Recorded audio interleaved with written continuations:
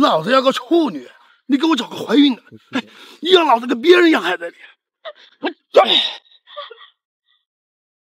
几千块钱给你个女的就不错了，你他妈还想要仙女啊？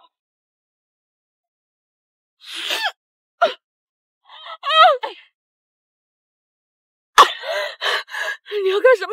你放开我！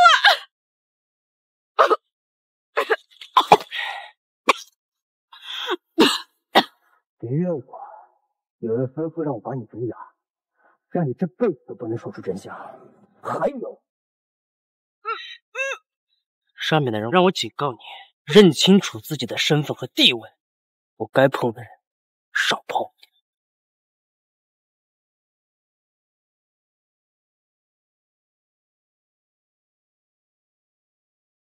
加油！一直跑！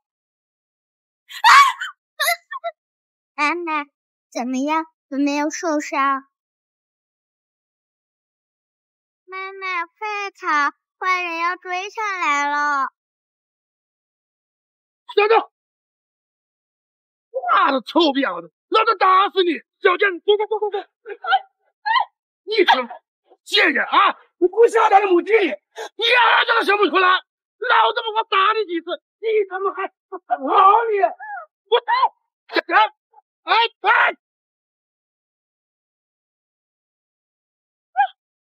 贱人生贱畜，老子弄死你！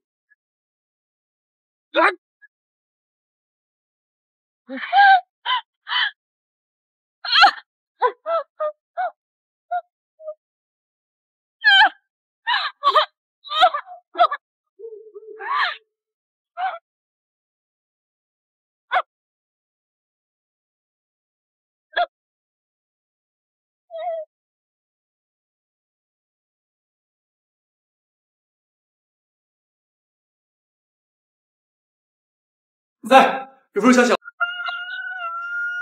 吃，就知道吃。爸，有个女人。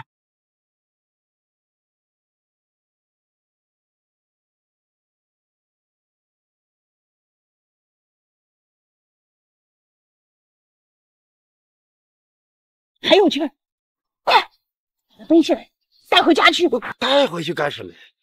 这看也没有多少劲儿，家里多晦气。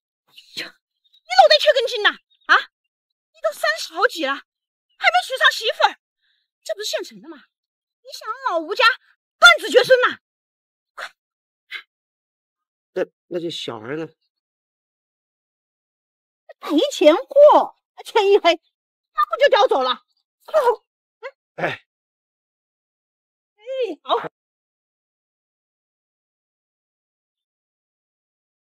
总裁，我们查到夫人最后的位置就是在这个附近。你说，哎呦，怎么回事啊？总裁，路边躺了个女孩。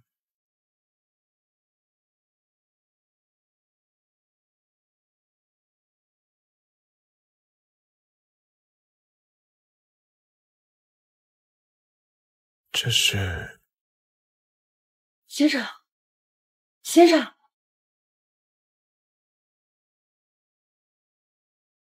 我的玉佩。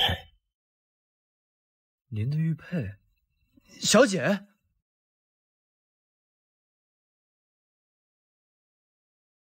醒了？是你救了我，那和我一起的小女孩，你有没有看见？你比划什么呀？我看不懂。你不会是个哑巴吧？我要去找我的女儿。哎，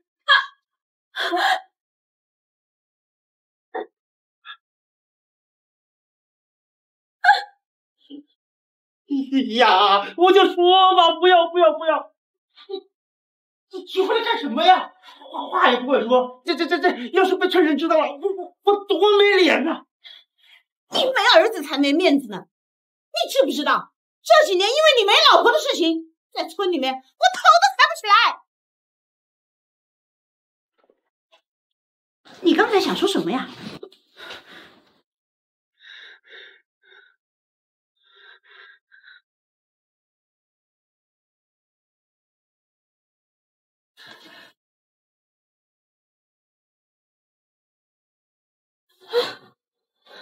你说你身边的那个小丫头，他们管知道死因在什么地方？死了？死了吗？你听没听懂？我们遇见她的时候，你女儿就已经断气了，死了啊！死了！哎呀，一个赔钱货，没了就没了。以后啊，你跟我家无权多生几个小子不就得了啊？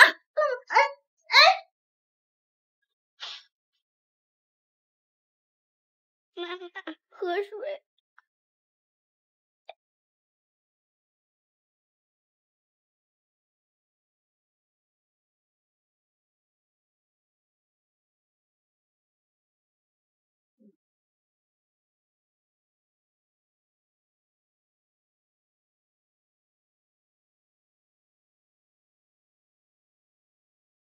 妈妈，你带星星离开这儿吧，星星不想待在这儿了。我会照顾好自己和妈妈的。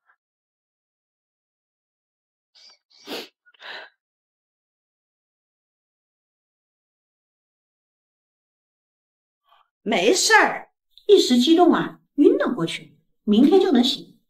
哎，赶紧啊，去把你干三叔公请过来，就说明天办喜事。这么着急？你懂个屁呀！晚了不知道出什么岔子，赶紧把生米给我煮成熟饭。我们老吴家香火能够续上，嘿嘿，我死了也能够见见你爹了。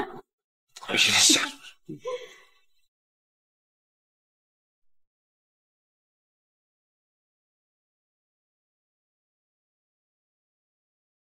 醒醒，醒醒！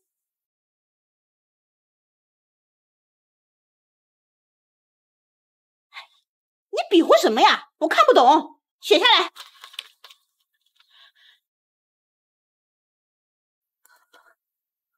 女儿，我实话告诉你，那个赔钱货早就死了。你跟我儿子结婚以后啊，可以生他10个8个的，都可以。啊！我们家不嫌弃你生过孩子，还是个哑巴，穿上这些喜服，跟我儿子结婚，帮我生个乖孙子，以后享不完的福。来，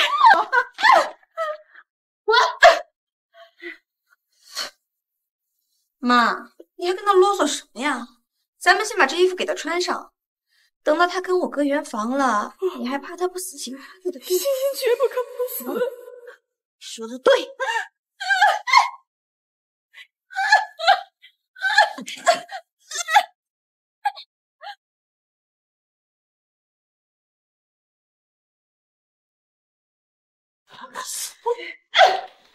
你最好跟我老实一点。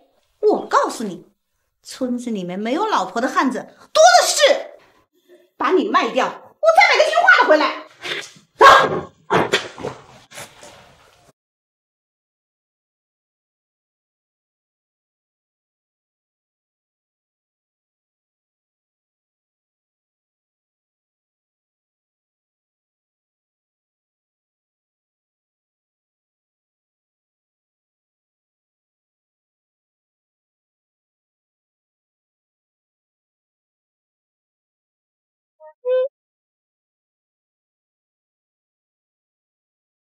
我们就是在这个附近请到小姐的。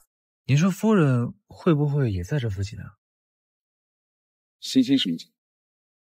医生说欣小姐头部受到严重打击，现在除了名字之外什么也不记得，醒来就只知道喊着要找妈妈。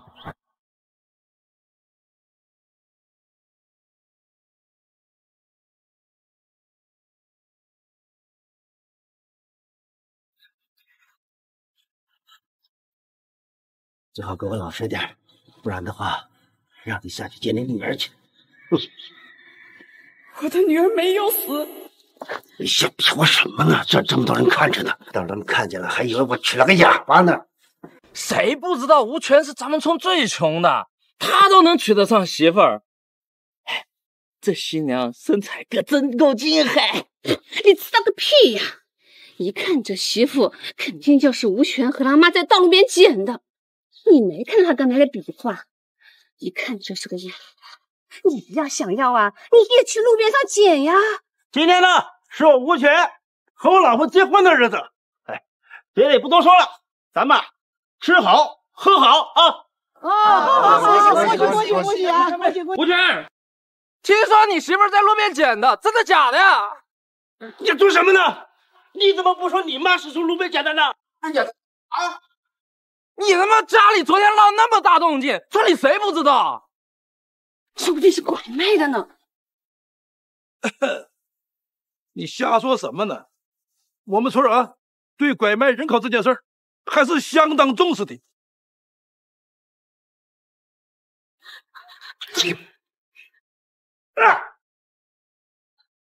求求你，救救我！我不认识他们，这怎么回事啊？还不赶紧把你媳妇扶起来！起来！在村子没有人听懂你在说什么，晚上我救你。我说你是我老婆，你就是我老婆。救我！跑哪儿去？想逃啊？等下班啊！呀！臭娘们儿还来！哎呀，别让他跑了呀！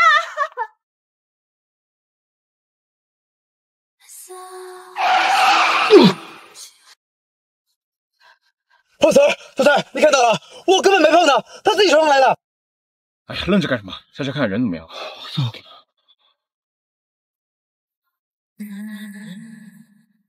是他，星星的爸爸。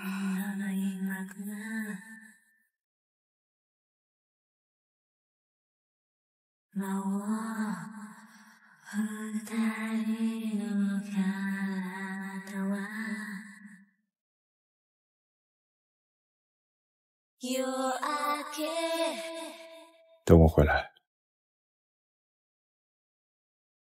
求求你，救救我！救你？你会手语？以前学过。臭娘们儿，我拿跑！老天爷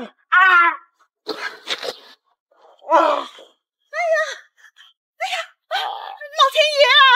真是被人欺负到家门口了，没法活了呀！老子都说干净点，大白天的强抢民女，还有王法吗？哎，我是他男人啊！你是不是眼睛瞎？我今天结婚呢！如果她是别人的妻子，那说不定是我认错了。你是自愿嫁给这个男人的吗？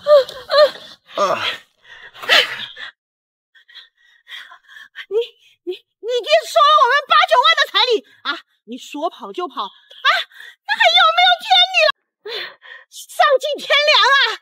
我们掏空家财娶的媳妇，说不认就不认。哎呀，没有错了！你是不是嫌我们家给这彩礼少了啊？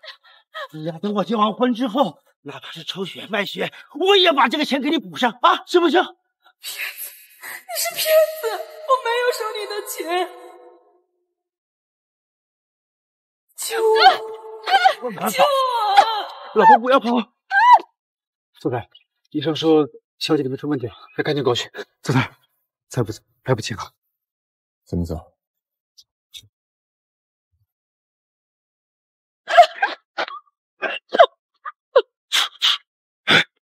我早就跟你说过啊，在老子的地盘上就想跟老子跑。走。一拜天地，拜拜！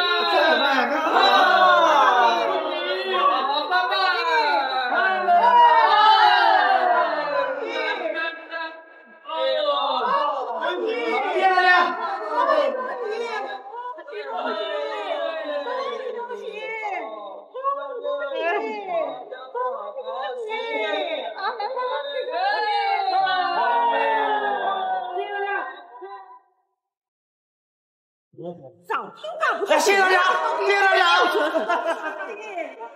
孩子，这个公公的，这个忙去了，看个样子了。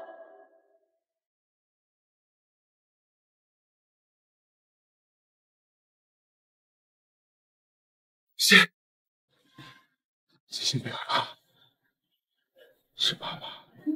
真的是爸爸吗？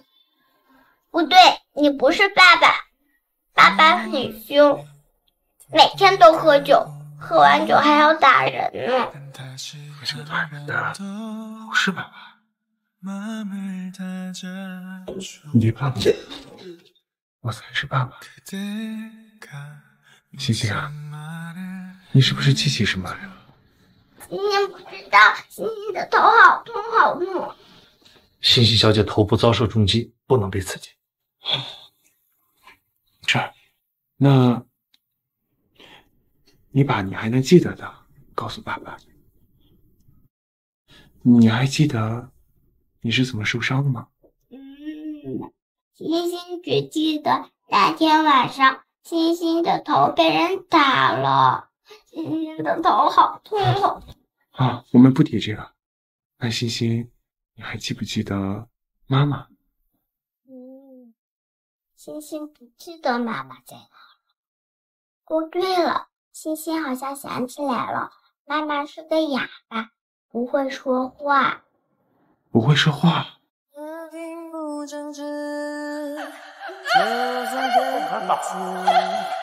别人都欺负我和妈妈，还嘲笑我妈妈是个哑巴。没事，以后有爸爸，不会再有人欺负你。好。知道。带着人跟我去白天去过那个村子，那边哑巴，可能是西西的妈妈。哎呀，你轻点儿，摔坏了不能像孩子怎么办？这摔已经就摔坏了，那等一下怎么办？你们这是违法的，我不同意，你这是强奸。干嘛呢你？不是心有没有跟你说过啊？你瞎比划什么呢你？哎呀，赶紧把事儿办了！这村里面啊，就我没有孙子了。我要是再没有孙子，我出门都抬不起头来了。哎呀，行了行了，妈，记得把门关上。好。你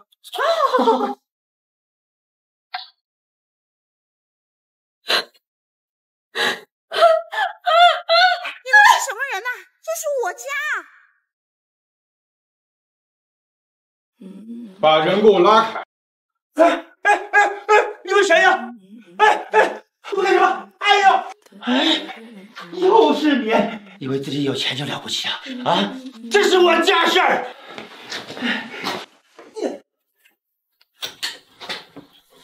你放心，有我在，没人敢欺负。谢谢。放下我！压住了。你们要干什么？这是我家，这是我老婆，你们都滚开！我家教会他们闭嘴。是。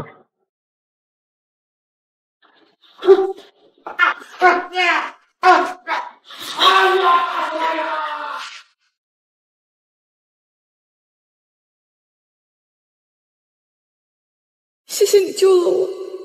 不客气。不过，我很想知道，你为什么要嫁给那种男人？是我晕倒在路边，被他们捡到。吴家捡了我，就不让我走了。他们一定要我嫁给吴权，给吴家传宗接代。我真的没有收他们的彩礼。你倒在路边的时候，除了你，是不是还有一个小女孩？对，还有一个小姑娘，她叫星星。你知道星在哪，对不对？是我救了星星。谢谢你，谢谢你救了星星。他现在在哪？可以带我去见星星吗？她正是星星的亲生母亲，为什么身上没有另一个玉佩？可以。不过在见星星之前，我们还有别的事情要处理一下，先上车吧。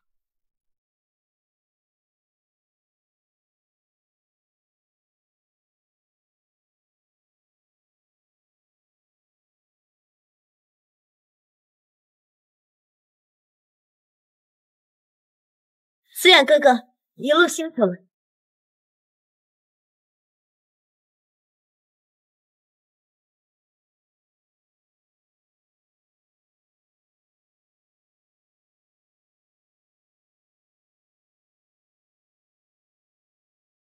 这位是简明月简小姐，从今天开始，她就入住傅家了。思远哥哥，您带人回来怎么不提前说一声？我带人回来，还需要你同意啊？不，我不是这个意思。我的意思是，您突然带人回来，我还没有准备好房间。把我卧室旁边的房间收拾出来，给他这。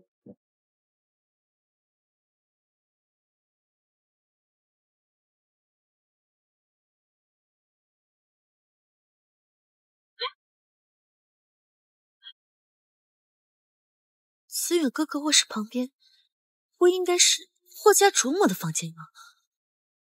思远哥哥出去之前说要找欣欣的母亲，难道她就是欣欣的母亲？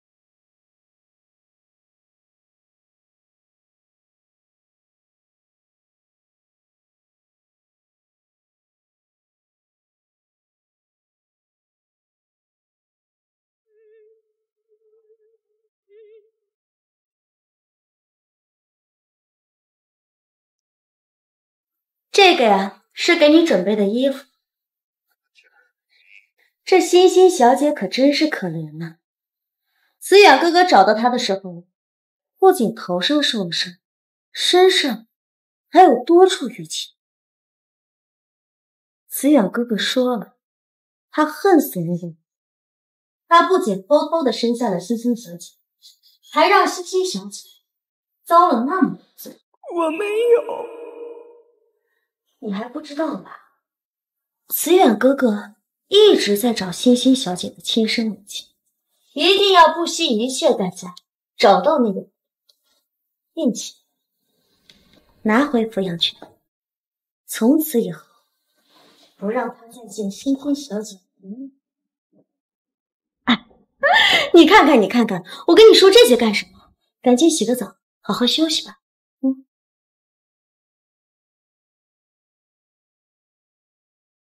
傅子云肯定恨我没有照顾好欣欣，我对不起欣欣。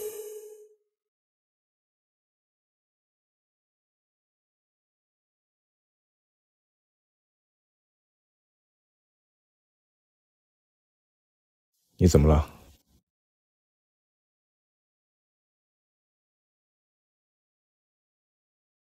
我要见欣欣，她还好吗？我什么时候才可以见她？他不好，他还在住院。我要去看她，求你带我去看欣欣。欣欣失忆了，去看他的时限不急。我有别的事要问你。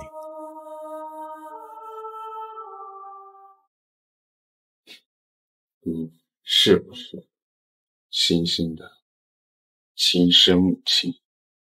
我说你话呢？不行，我不能承认。子远哥哥一直在找欣欣小姐的亲生母亲，等找到那个女人之后，子远哥哥会不惜一切代价拿回抚养权，从此以后不让那个女人看欣欣小姐一眼。上面的人吩咐了，让你认清楚自己的身份和地位，不该碰的人少碰。我不是欣欣的妈妈。你不是吗？去年的冬天，我在路边捡到了欣欣。对不起，我以前的丈夫家暴好赌，我没有养好欣欣。你不是欣欣的亲生母亲，那欣欣为什么会受伤？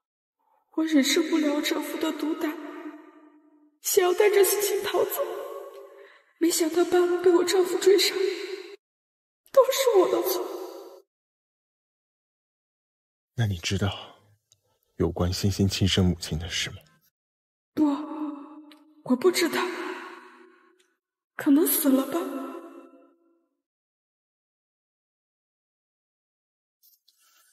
那就当是有缘无分了。啊，没什么。你虽然不是欣欣的亲生母亲，但是你还是要留在傅家照顾欣欣。不过，记清楚你的身份，不能再让他喊你妈妈。怎么？你有意见吗？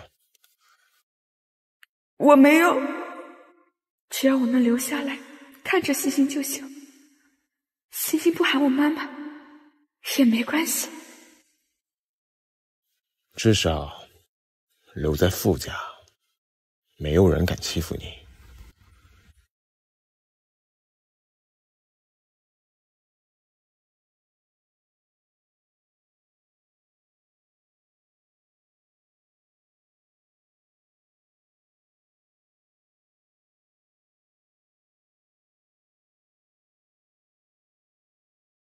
子远哥哥这么在乎锦欣欣，如果锦欣欣把我当成他妈妈，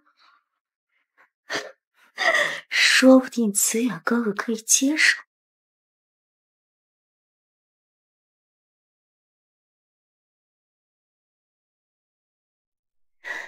阿姨，你是谁呀？我爸爸呢？爸爸临时有工作，等一会儿下了班才能回来陪你。你难道不记得我是你的妈妈吗？才不是呢，我妈妈不会讲话。欣欣，我真的是你的妈妈。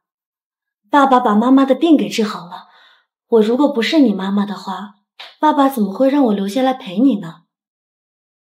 欣欣，你知道这段时间妈妈有多担心你吗？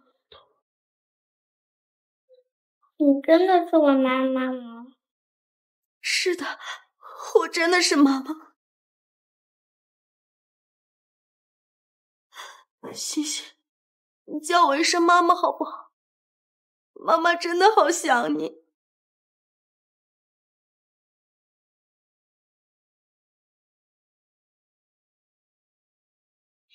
太好了，我妈妈能说话了，以后没人能欺负妈妈了。妈妈，妈妈，妈妈，妈妈，妈妈，妈妈，欣欣，妈妈，欣欣明明是我的女儿。你那是什么表情？你是不是有什么病啊？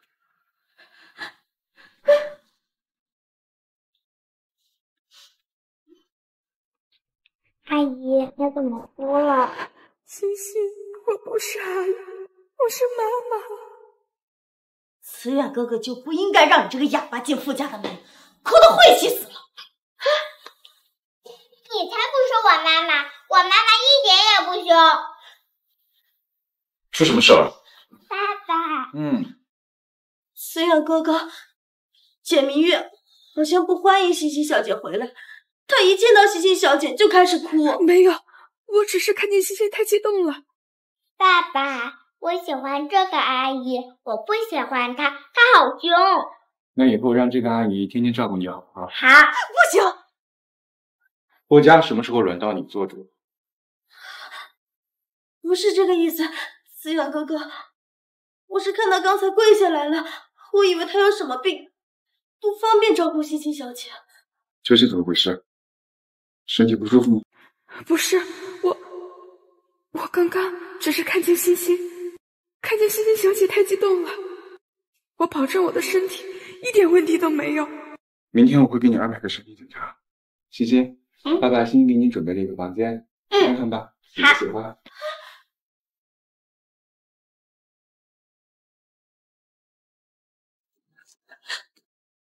你休想把我让欣欣喊我妈妈的这件事情告诉我。我告诉你，不久将来，我就会成为欣欣名正言顺的母亲，而你只能当母，也只配当母。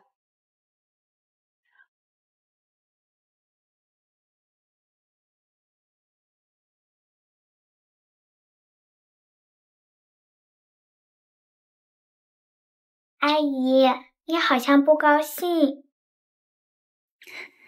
没有呀，欣欣怎么觉得阿姨不高兴？因为阿姨的表情好像在哭泣。没有，阿姨很开心。只要能陪在欣欣身边，其他的都不重要。即使我早晚会看见欣欣喊别的女人妈妈。阿姨，你跟我妈妈好像啊。我还记得你跟我妈妈一样都不会说话，而且我妈妈也会像阿姨这样抱着我。你记起以前的事了？我不记得妈妈长什么样了。阿姨，我能喊你一声妈妈吗？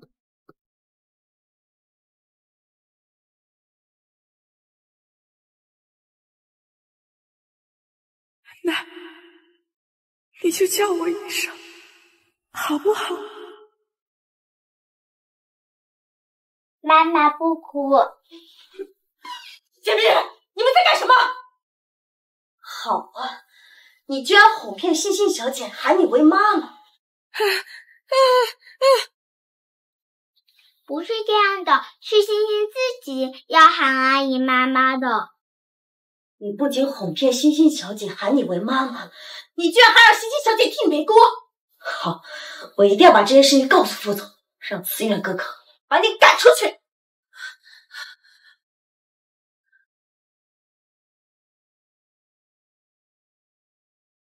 简欣欣那么喜欢简明月，如果简欣欣非要简明月当她妈妈，我这么多年的时间岂不是白费了？不行，简明月绝对不能留在傅家。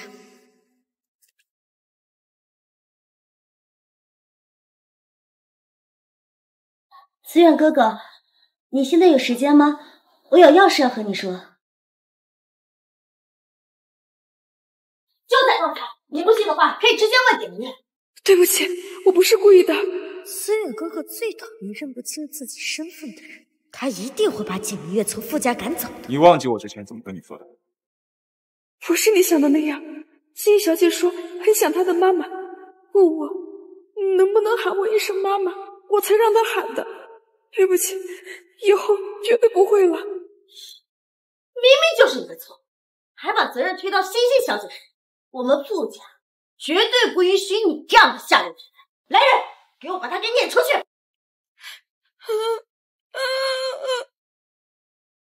傅家什么时候轮到你做主？不是这样的，思远哥哥，我只是担心欣欣小姐而已。做好你自己分内的事，不该你管的事别管。没什么事，你可以出去了。是。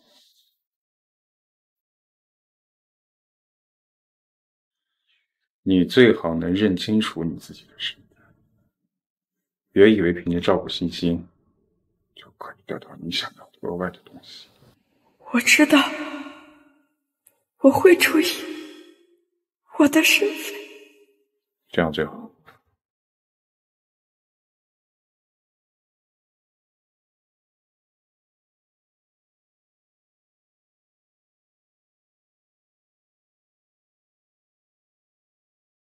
为什么慈远哥哥不把简明月赶出傅家？他不是最讨厌建宇的人？慈远哥哥不会喜欢上简明月了吗？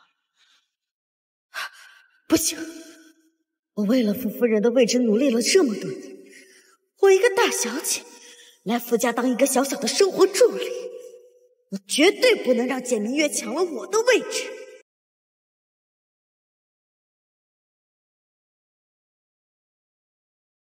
有事儿吗？真不知道副总弄个哑巴进来干什么，天天就知道瞎逼。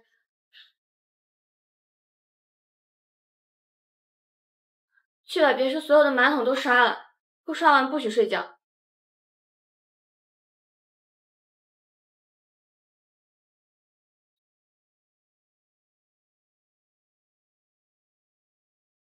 就凭你，也想碰欣欣小姐的东西。我劝你现在最好去刷马桶，不然就收拾东西滚出傅家。哟，好大的威风啊！不知道傅总知不知道，你要把简小姐赶出傅家呀？是夏秘书要我这么做的。怎么，我连指挥家里保姆的权利都没了是？总裁吩咐过，简小姐只负责照顾欣欣小姐。至于夏秘书想让她干点别的，我认为还是问一问总裁比较好。你少拿资源哥哥来压我！照顾小姐的保姆也是保姆，你信不信？我现在就告诉老夫人，让她滚蛋！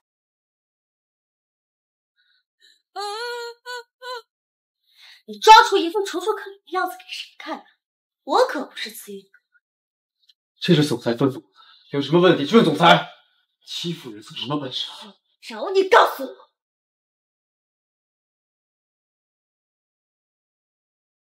怎么，用不用我帮你刷马桶？不用，我这就走。马桶呢？我刷，我现在就去刷。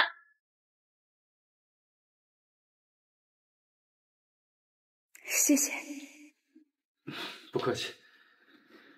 来，以后啊，再有这种事情发生，直接找我。哦，或者可以跟总裁说，夏秘书现在啊，已经成心理变态了。你是不知道啊，夏秘书是傅家世交的女儿，她喜欢咱们总裁啊，老长时间了，总裁对她压根儿没意思。后来啊，他找老夫人要留在身边做一个生活秘书，你是不知道啊，傅总都快烦死他了，奈何老夫人喜欢，没办法。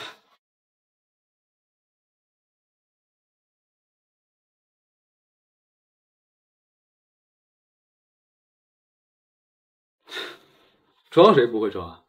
你呀，就太天真了，看谁都像是好人。总之，夏秘书是肯定不会善罢甘休的，自己小心点啊。总裁的吩咐，你们都知道了。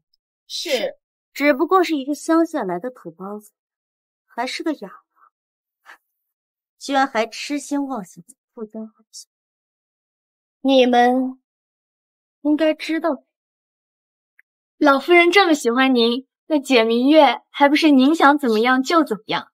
就是，如果总裁真的喜欢他，怎么可能只让他当个保姆？您放心，我们知道要怎么对付那个哑巴。哎，来了，你说那个姓简的哑巴究竟什么来头？总裁关照，陈助理都护着。长得妖里妖气的，能什么来头？指不定床上得多骚呢。今天伺候这个，明天伺候那个。你们胡说！我和陈秘书、副总他们没有任何关系。瞎比划什么呢？滚一边去！别耽误我们干活。你只需要照顾欣欣小姐就好，我们还要做事儿呢。干什么？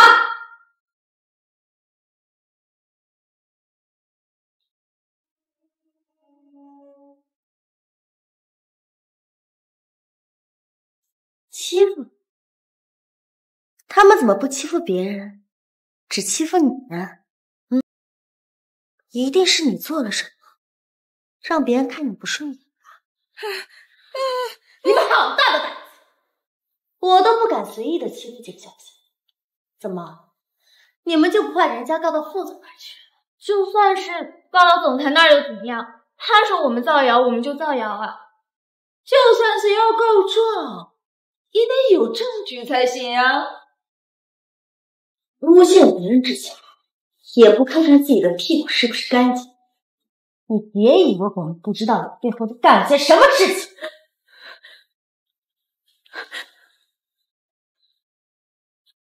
一边扒着陈助理，一边勾搭着总裁，你真以为我们是瞎子看不见啊？脏货！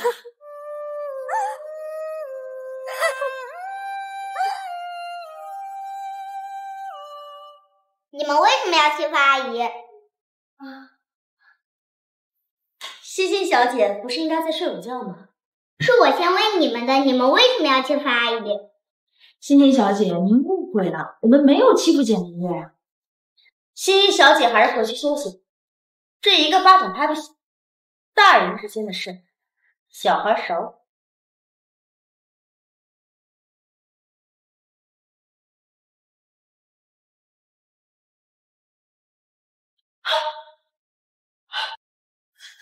简欣欣，你敢打我！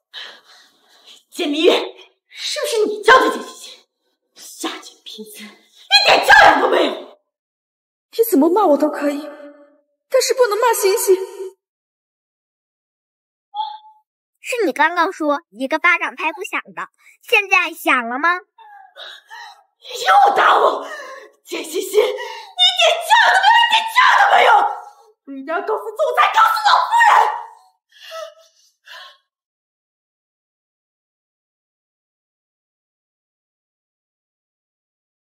不能让他们去找傅先生。是他们先欺负阿姨的，爸爸不会生气。对不起，是阿姨的错。如果我能小心一点，就不会连累你。才不是呢，是他们先欺负你的。阿姨放心，以后欣欣保护你。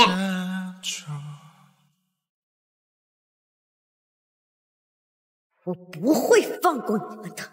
简明月留在傅家的理由是简欣欣，要是简欣欣没了呢？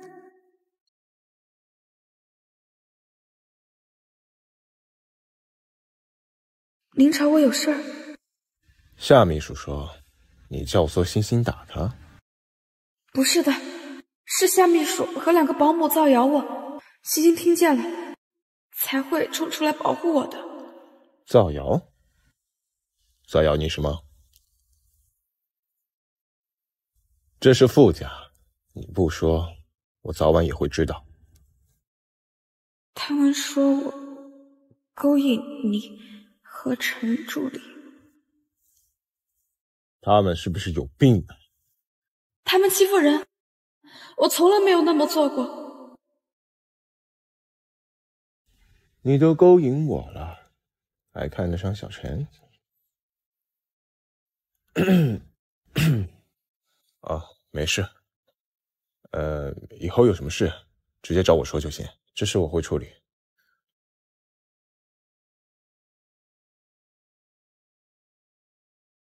听你说，简明月在勾引完我之后，还要勾引陈助理啊？不是这样的，七远哥哥，你听我解释。我跟你说了很多遍了，我跟你之间还没有收到你能跟我攀亲戚。昨天说这句话的人，自己给我站出来。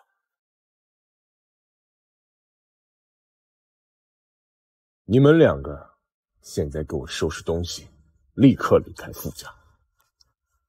我傅家容不得仗势欺人的人。总裁，夏秘书，你救救我，我都是听你的吩咐。那看来是夏秘书指使的了。你胡说八道！我看你是要被傅家赶出家门了，所以先把我拖下去。把这2个人给我拖出去！总裁，夏秘书。夏秘书不解释解释吗？你有证据吗？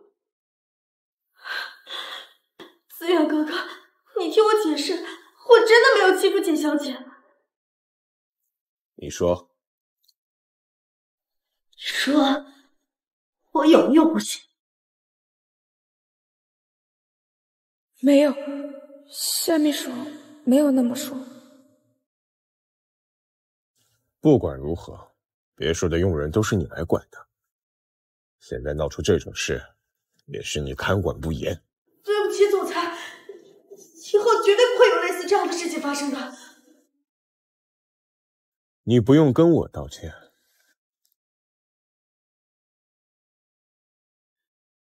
简小姐，是我管教不严，还请你原谅。没关系。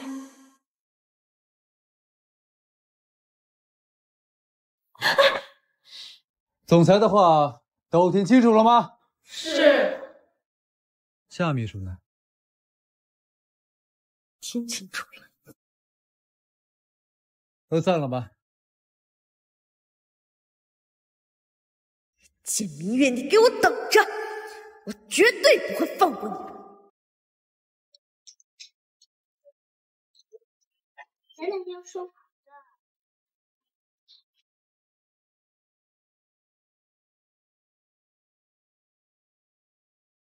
明月，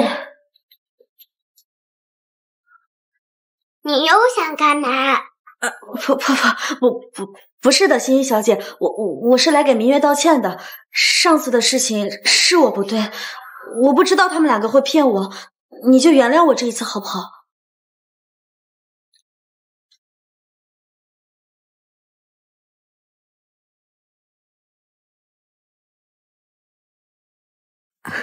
从此往后，我一定会好好约束我的佣人们。哦，对了，欣欣小姐，你还不知道吧？副总吩咐佣人在后花园给你支了个秋千架子。真的吗？阿姨，你快带欣欣去玩秋千吧，欣欣想荡秋千啦。那我去帮你拿件外套好不好？好，拿白色的那一件外套。明月，你是要给欣欣小姐拿外套吗？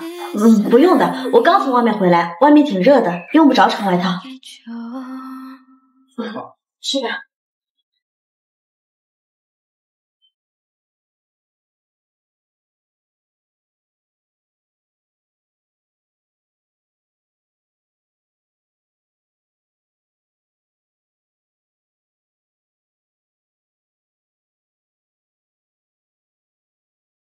还是有点冷，你在这儿等着阿姨，阿姨去给你拿外套。好。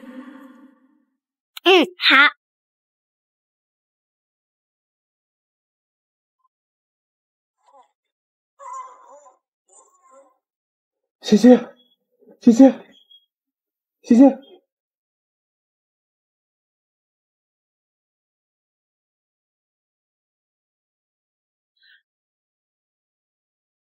怎么了？出什么事了？欣欣小姐还那么小，你作为她的全职保姆，你怎么能让她离开你的视线呢？傅家绝对不能让你这样的人留着！别吵了，赶紧叫家庭医生。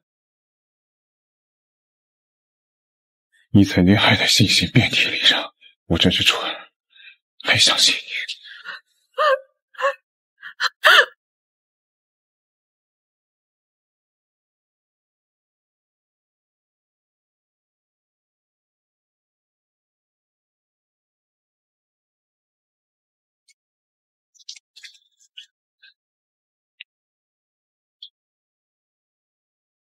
总裁，小姐应该没什么事。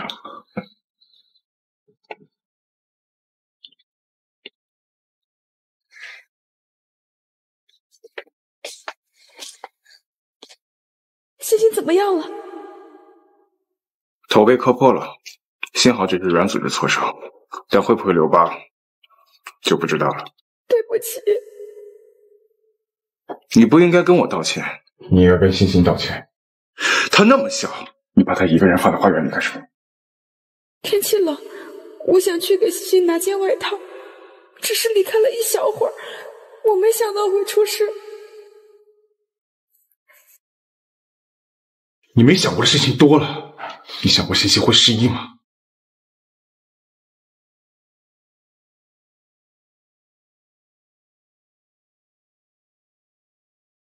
你怎么可能会想到简欣欣会出事？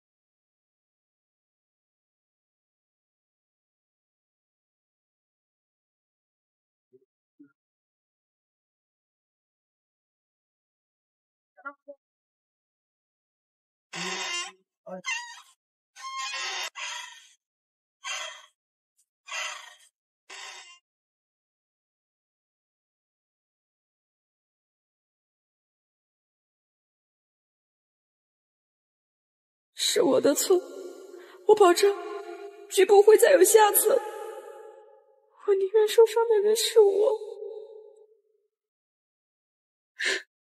你还想有下次？欣欣绝对不能让你这种人来继续照顾。那你觉得谁适合照顾欣欣？副总，这简明月才来傅家几天，就让欣欣受了这么大的罪，不管是谁来照顾，都比他简明月强。我要是就不会继续在傅家待下去。我真的不是故意的，你别赶我走，我不能离开欣欣。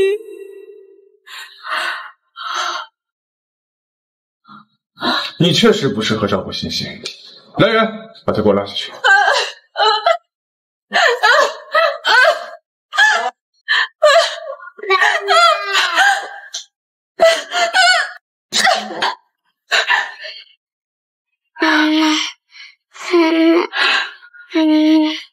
你没听见副总说让你滚吗？你怎么还不滚？至少让我等欣欣醒过来再走好不好？求求你。够了，让你单独照顾欣欣是我考虑不周，你先回房休息吧，其他事情你等欣欣醒了再说。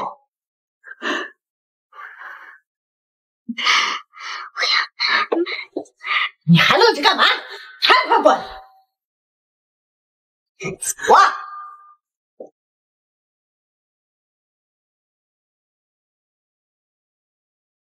总裁，供货商那边来电话说我没有批货出问题了。好好照顾欣欣。是。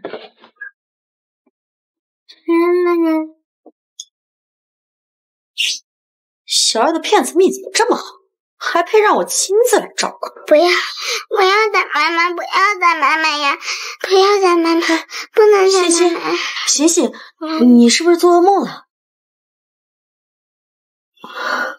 夏阿姨，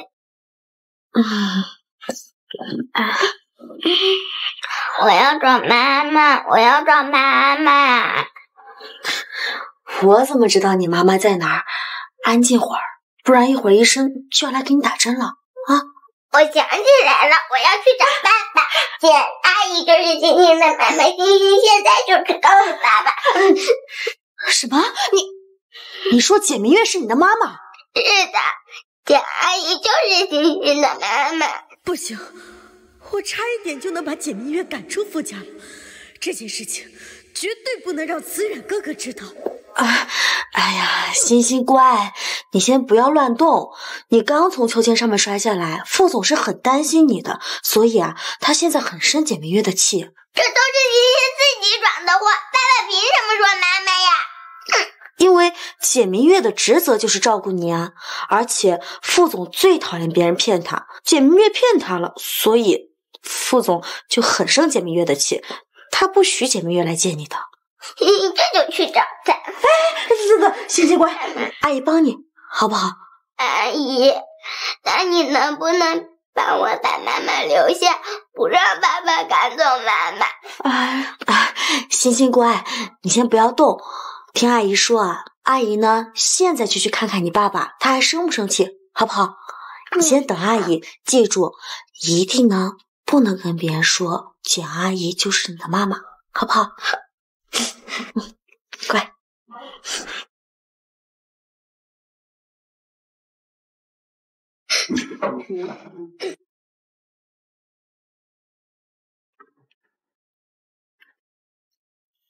你来干嘛？我有事情找傅总。傅总呢？傅总要出差几天，处理货物的事情，有什么事儿跟我说。天助我也！和你没关系的事情，你少管。神经病！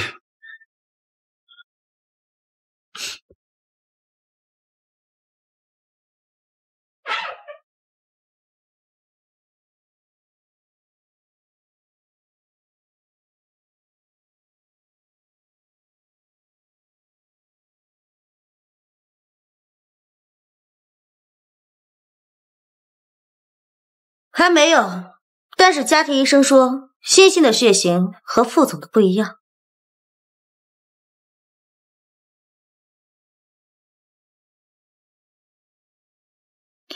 傅总是 A 型血，但欣欣却是 RH 阴型血。简明月，我记得你好像也是这个血型吧？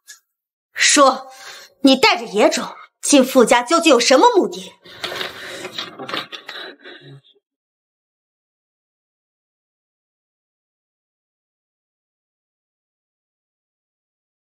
什么感冒？你果然是欣欣的亲生母亲。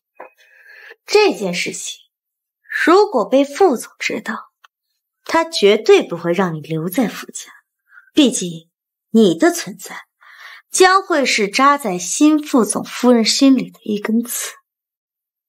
还有，你嫁过2次人了，算得准时间吗？谁知道你是和谁生的野种，要栽在副总头上。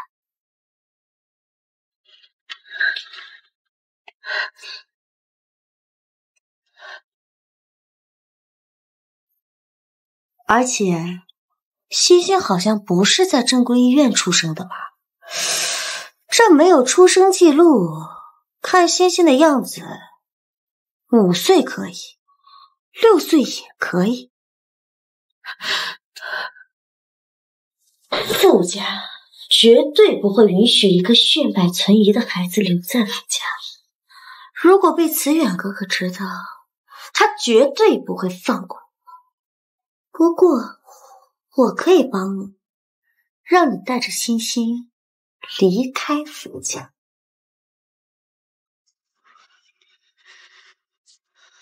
离开傅家吗？这还在举动。简明月，你疯了！你不会真想做副总夫人吧？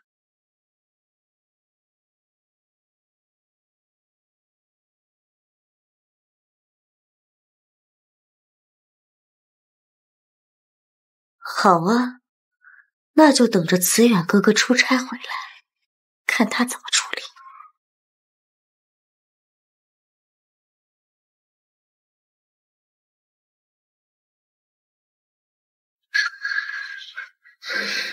简明月，这是你逼我的。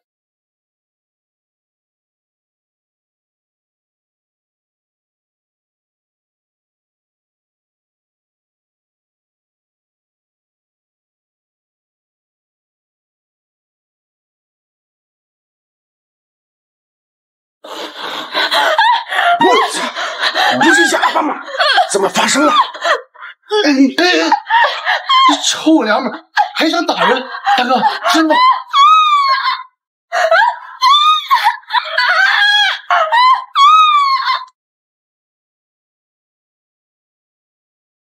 哎呀，欣欣乖，阿姨都已经求过爸爸了，可是爸爸就是不肯把简明月给留下来。不行，我去求爸爸，不能让妈妈走。阿姨是怎么跟你说的？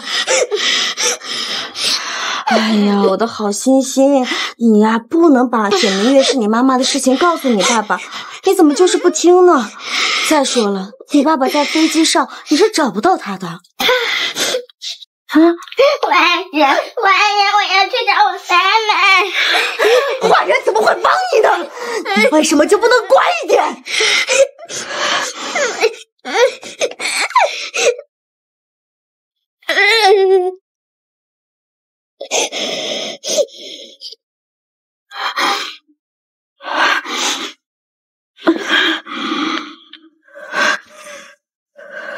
不是我的错，不是我的错，不是我的错，都是你们逼我的。我当了这么多年的生活秘书，如果还不能成为副总夫人的话，是会被所有人而耻笑的。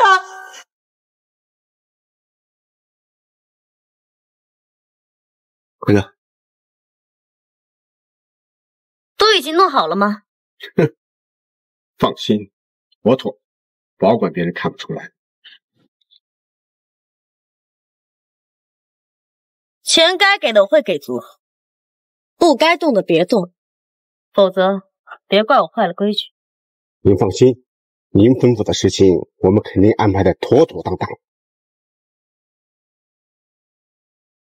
按照你说的情况，病人如果之前出现过失忆的状况，那么绝对不要随便移动，不要做剧烈运动，也不要遭受撞击，要绝对静止，不然可能会2次失忆。谢谢您，情况呢，我已经基本了解过。对了，我今天没有来。当然。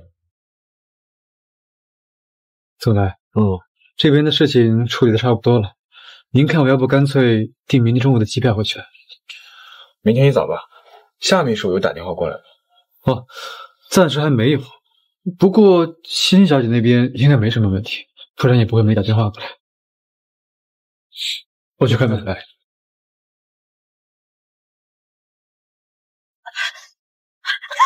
副总，不好了！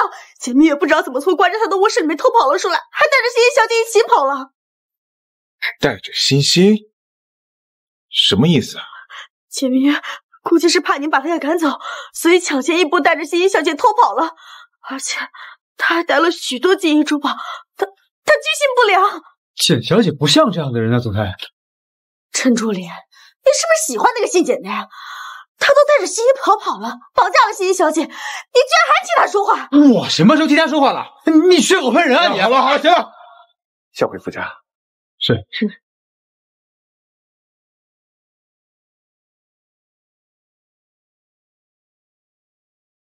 哎嗨，醒醒，孩子你不要了。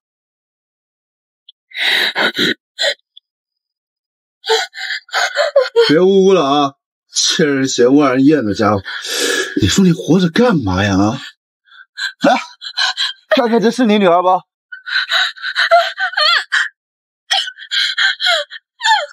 我吓的吧你！记住啊，我们只是办事的，冤有头债有主，你死了啊，可别找我们。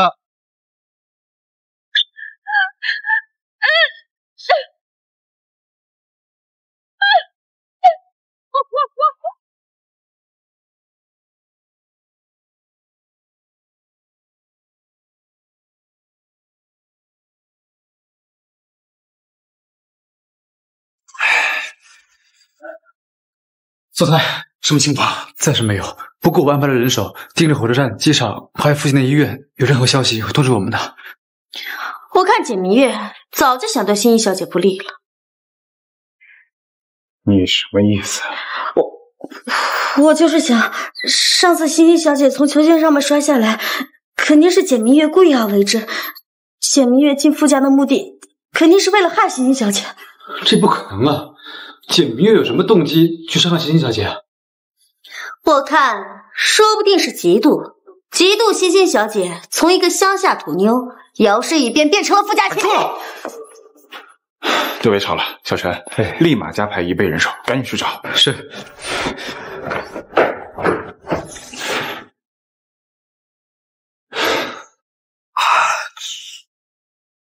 妈的，是不是瞎呀？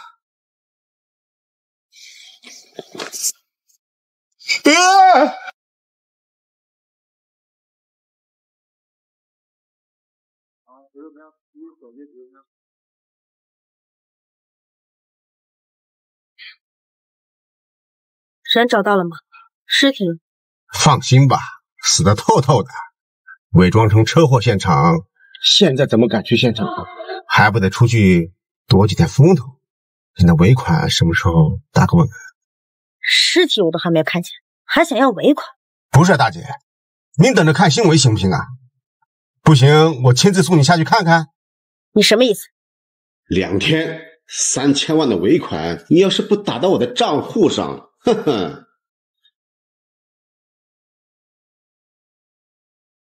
夏秘书好大的脾气啊！你听到什么了？夏秘书希望我听到什么？笑话！我怕什么？我只是害怕丁丁小姐出事吧。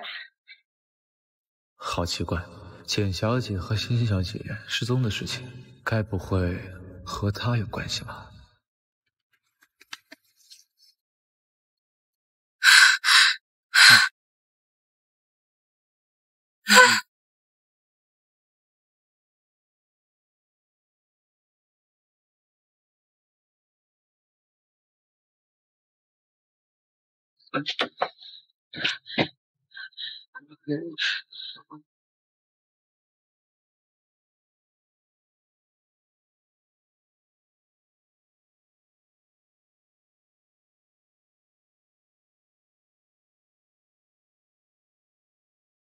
欣欣，你千万不要有事，妈妈这就带你去找医生。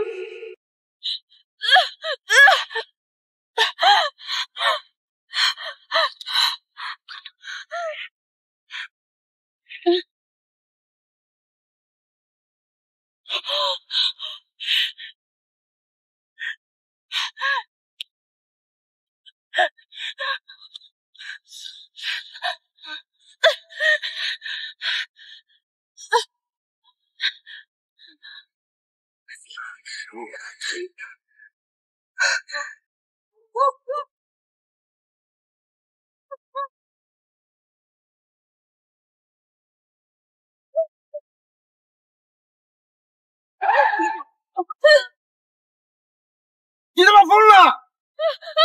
不要命了！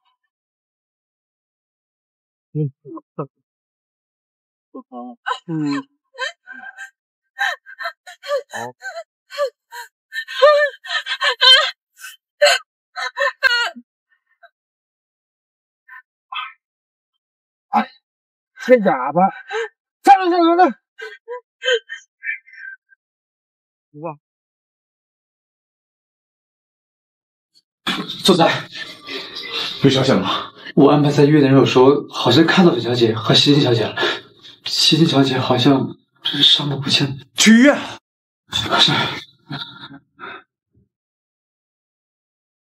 思远哥哥，你们去哪儿？好，我们找到沈小姐和欣欣小姐了。尸体吗？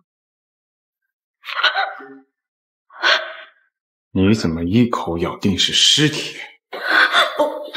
不是的，我只是害怕你们找到的是尸体。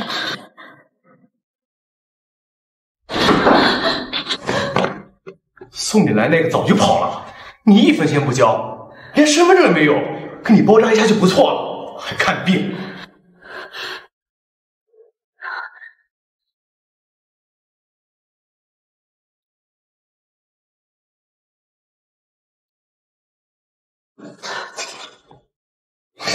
傅思远，你不知道我们医院是傅氏独资吗？就你这样，根本董事长踢鞋都不配，赶紧滚！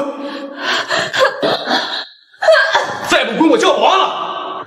我们是医院，不是做慈善。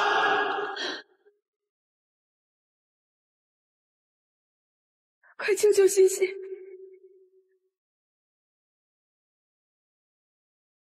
没想到由傅氏独资的医院养了你们这群酒肉饭袋啊，连小姐都认不得了吗？傅总，我真不知道。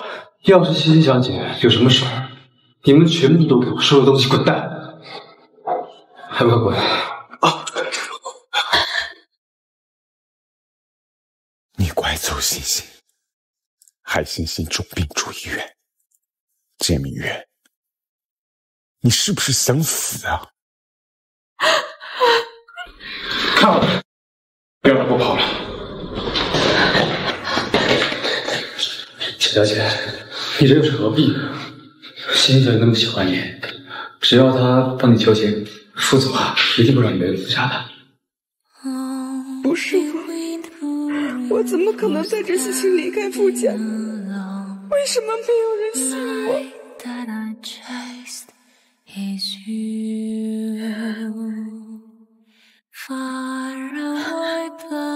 欣欣情况怎么样？欣欣还在抢救，还没有脱离生命危险。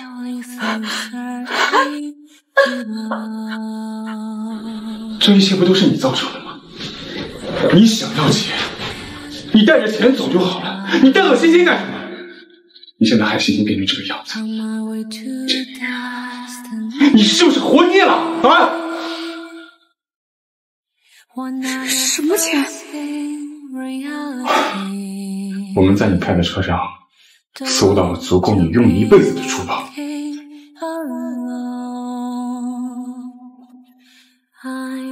不是我真的不知道什么珠宝，你相信我，欣是你的女儿，我不会偷偷带走她的。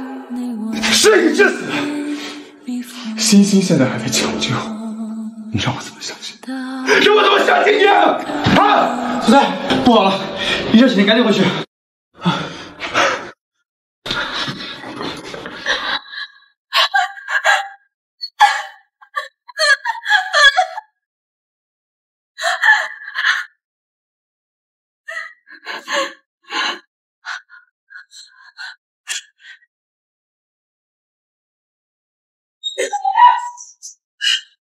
张明月，你脑子有毛病吧？你找我干什么？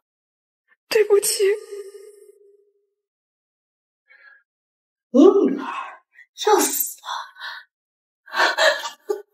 我可以帮你，我认识这方面的专家，我可以去带你见专家，但是你得答应我一个条件。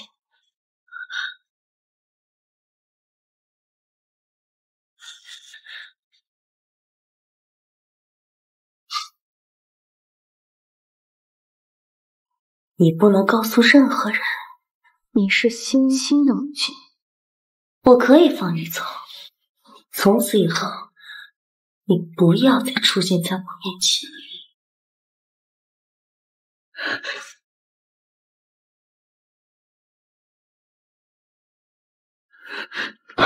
能救蒋欣欣的是我的亲生叔叔，只有我求他才有用。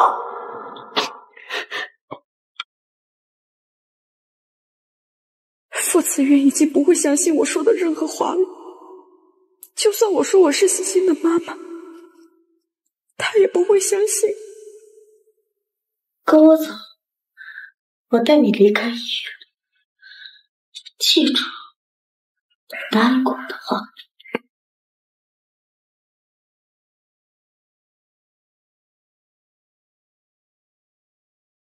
原来警察就是哪儿啊？夏秘书。那个是简明月想要偷偷逃走，被我给打住了。简明月偷偷逃走？门是从外面锁着的，他怎么偷偷逃走啊？你说是不是你要偷偷逃走？别忘了，只有我叔叔才能救我。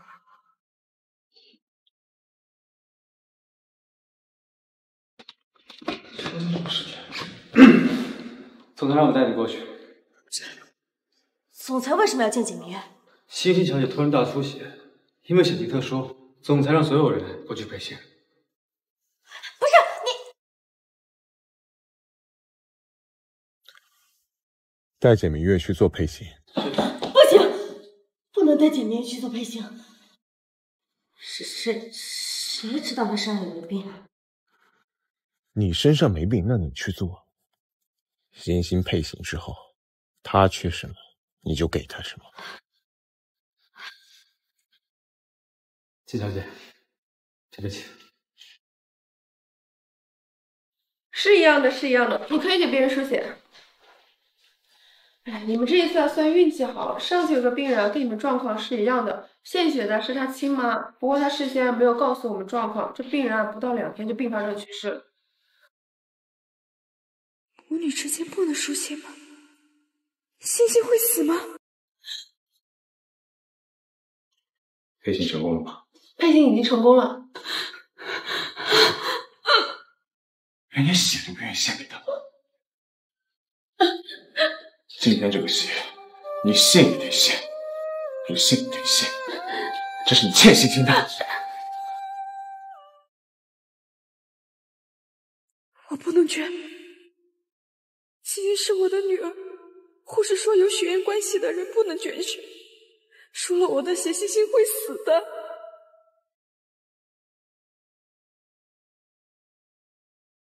你说你是欣欣的亲生母亲？总裁，另外找到和欣欣小姐配型成功的人。跟我走。今天的事情，我不允许走漏任何风声。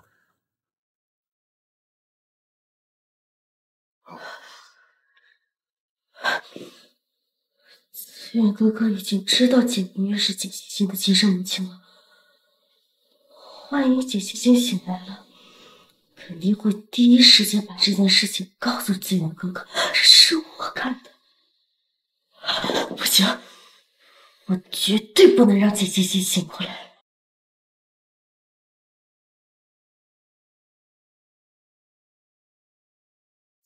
医生怎么样了？抱歉，总裁，欣欣小姐的头受了很严重的伤，虽然已经脱离了生命危险，但什么时候醒还不确定。他会变成植物人吗？不好说，有险的可能，但时间还不知道。行，你先去忙吧。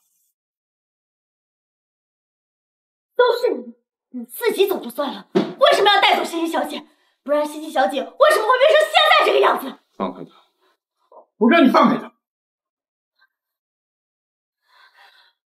子远哥哥，明明都是他的错，不然欣欣小姐为什么还会昏迷不醒？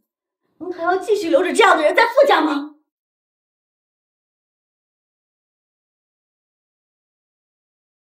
你一定要相信我，真的不是我。不管怎么样，先把简明月赶出傅家，再对付简欣欣。如果你一定要赶我走的话，能不能让我看着欣欣平安无事，我再离开？求求你！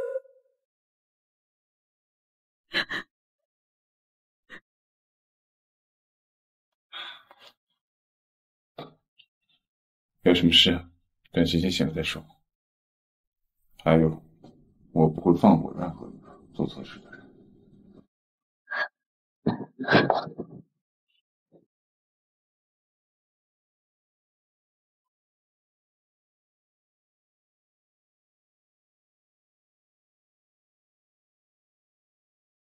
能不能让我在医院陪着欣欣？我发誓，我绝不会逃跑的。简月，你以为你还能再从我的眼皮子底下逃走吗？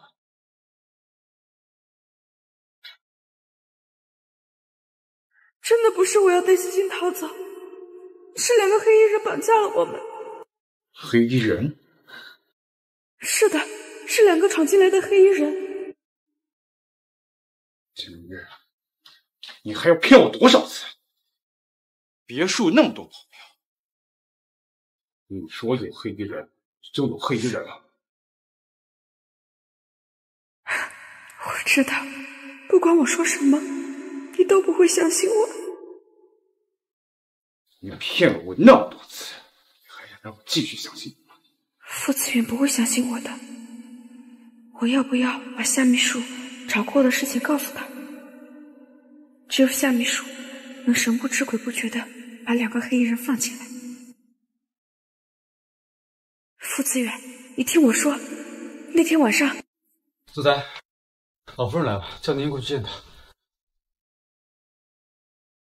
我妈怎么会来？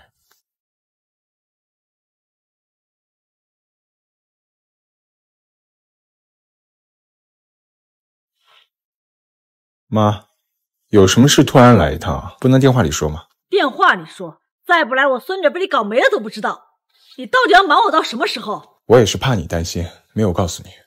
您是怎么知道欣欣受伤了？你打听这个干什么？想打击报复吗？我妈最近跟夏秘书有电话联系吗？这个我不太清楚，最近都在找简小姐和欣欣小姐，安排盯着夏秘书的人已经撤走了。不过我觉得除了夏秘书，应该也没其他人了。绑架欣欣的人不是找着了吗？把他给我带上来。妈，事情的真相还没有查清楚，不然等欣欣醒了再说吧。什么事情的真相？事情的真相就是欣欣被绑架了。你是不是看上那个哑巴了？连自己的女儿都不顾。妈，您胡说什么呢？我跟简明月什么事都没有。小陈，把简明月给我带上来。欣欣还在病床上呢，她倒睡得挺安稳的。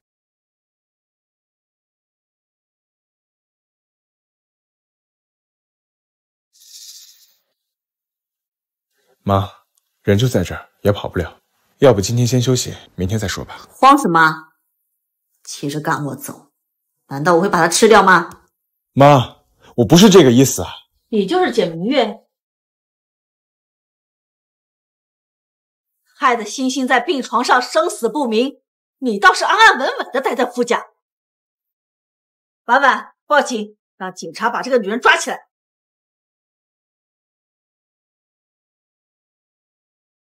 你以为你在男人面前装可怜，我就要放过你吗？做梦！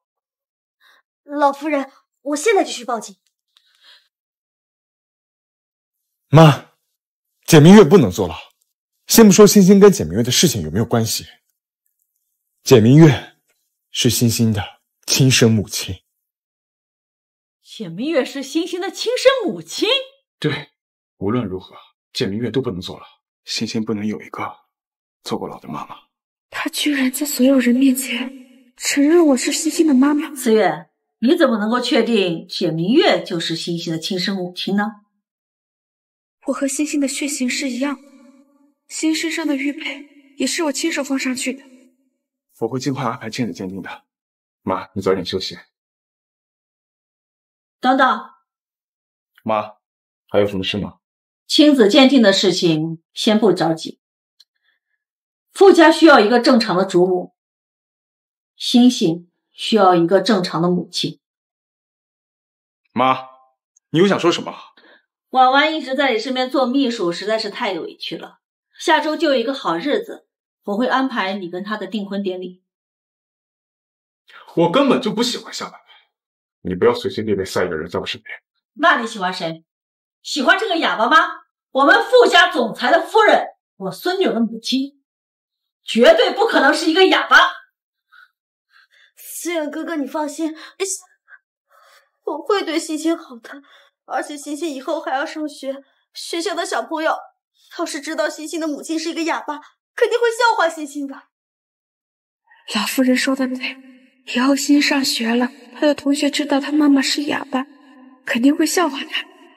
我会离开傅家，只是能不能让我看到欣欣平安以后再走？只要能让我看着欣欣平安长大，就足够了。我再说最后一遍，我不会跟任何人结婚的。夏美说，你如果不想干了，就去人事部提离职，不小心我一份不会少给你。思远哥哥，不要赶我走好不好？我只是因为太喜欢你了。伯母，你帮我劝劝思远哥哥，让他别赶我走。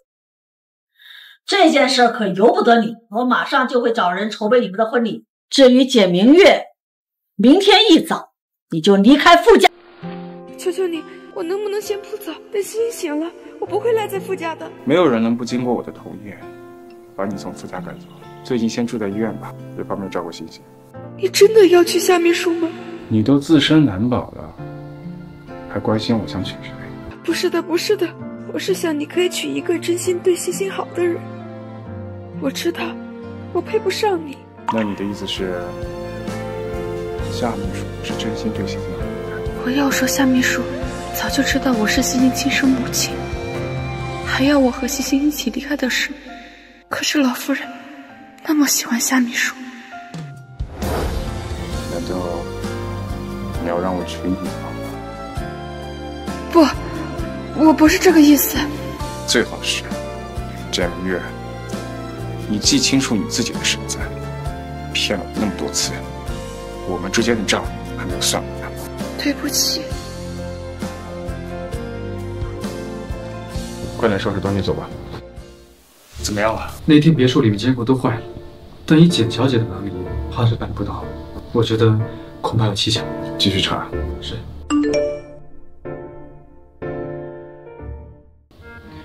总裁，坏了，老夫人去医院了。谢明月，你不是已经走了吗？你怎么还在这里？你又想害欣欣，对不对？不是我没有害欣欣。婉婉，去叫保安，把这个哑巴给我拖出去。是，我现在就去。我知道您能看得懂，副总说他的手语是您教的，我真的没有害欣欣，我会走的。但是拜托您，让我看着欣欣好起来。欣欣好起来之后，我一定会离开傅家的。你就是用这副楚楚可怜的样子骗了我家慈远，是吗？我没有装可怜，我真的担心欣欣。你们赶紧给我把这个哑巴给拖出去！你们在干什么？快去叫医生，我孙女醒了。完了，谢欣欣知道这一切都是我干的。医生不是说她醒不过来了吗？怎么会这样？怎么样了？还疼不疼？爸爸，欣欣已经不疼了，欣欣就是感觉头有点晕。没关系，头晕呢是因为睡的时间太长了。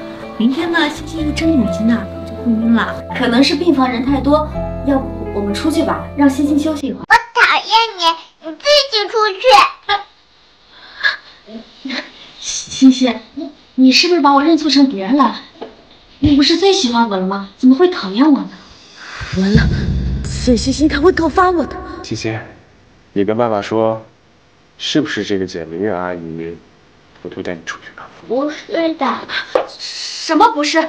明明就是简明月把你给带走了，才害得你出车祸的呀，欣欣。你告诉爸爸，究竟是怎么回事？副总，欣欣才刚醒，您这样一直追问不太好吧？爸爸，欣欣早都睡够了，欣欣不想再睡了。小老板，你怎么这么害怕欣欣说出那条事情？还是说那天晚上你做了什么？资源这么凶干什么？婉婉是你的未婚妻，欣欣失踪的事情还是人家告诉你的。我只是怕有人嘴喊捉贼。来，欣欣，跟奶奶说，那天晚上是不是这个简明月把你带出去的？哪天晚上呀？欣欣不记得了，欣欣头好痛。快叫医生，快点！你们抢救！张医生，欣欣老师，欣欣小姐头部受伤，2次失忆情况前往住院，但是经过刚才的检查，这个失忆情况呢很暂时性。我听过大概1周左右，欣欣小姐就会恢复记忆。你说欣欣小姐1周就能恢复记忆？是的，大概就1周时间。妈，欣欣没事吧？你先回去休息吧，我在这儿。你顶什么用？欣欣都被你弄丢过1次了。那只是个意外。意外！我孙女那么小个人，能经历几次意外？老夫人，要不您还是回去休息吧。你要是累了，这欣欣小姐也会很担心你。不能让这个老太婆待在医院，我只有1个星期的时间，尽快让简欣欣这个小贱人永远闭嘴。好吧，我先回去，简明月跟我一起走。为什么把简明月带走？欣欣都醒了，她还留在这干什么？我知道，我会离开傅家的。事情还没有定论，简明月不能走。不管事情怎么回事，简明月都不能留在傅家，她留在这里，欣欣怎么跟新妈妈相处？阿姨，不要走好不好？你走了，带欣欣一起走。欣欣现在还没有康复好，不能情绪激动，简明月还不能走。唉，行吧，那简明月就暂时留在这儿。但是你必须答应我，3天之后跟婉订婚。这2件事不能一起说。如果你不跟婉婉订婚，简明月留在这的事儿就免谈。我答应。思远哥哥，我就知道你还是喜欢我的。你是有妄想症吗？我娶你是为什么？难道你不知道吗？而且以后还是要叫我副总。可是思远哥哥，啦，不要纠结这些没用的东西。思远，等欣欣回去之后，就专心的筹备跟婉婉的婚礼。夏秘书身材真好，穿什么都好看。什么夏秘书？现在呀是傅夫人了。就是，现在是傅夫人了。我就知道夏秘书一定是我们总裁夫人。简明月那个哑巴，拿什么和您比呢？好了，我还没有和思远哥哥举办婚礼，婚礼算什么？有咱们老夫人在，您呀就是傅夫人。夫人，门口来2个男人去指导。谁呀？他们没说是谁，他们说告诉夫人尾款。什么？你们是不是疯了？你们来这干什么？你说来为什么？哪有的钱呢？姐，人在别墅里坐着，你们还好意思找我要钱？怎么可能啊！我和我哥亲手剪断他的刹车线，怎么可能还活着？不信的话，你们跟我进去看看。哎，你不是要嫁给傅思远吗？你猜猜，要是傅思远知道你要弄死他的亲生女儿，还会不会娶你？你敢威胁我？老子就是威胁你！我现在只要钱。好啊，钱我会给你，不过你们必须得帮我做一件事情。明天就是我和傅哥哥的订婚仪式，别墅里面没什么人，我要你帮我杀掉这些。3000万可不够。如果成功，我给你们5000万，我马上就是副总夫人。5000万只不过是一个小数目。阿姨，我听保姆阿姨说，我爸爸要娶夏秘书，这件事是真的还是假的呀？我不想让爸爸娶夏秘书，我想让爸爸娶你，我想让你做我妈妈。欣欣，我没有资格成为你的妈妈。阿姨，你为什么不配做我妈妈呀？我想让你做我妈妈。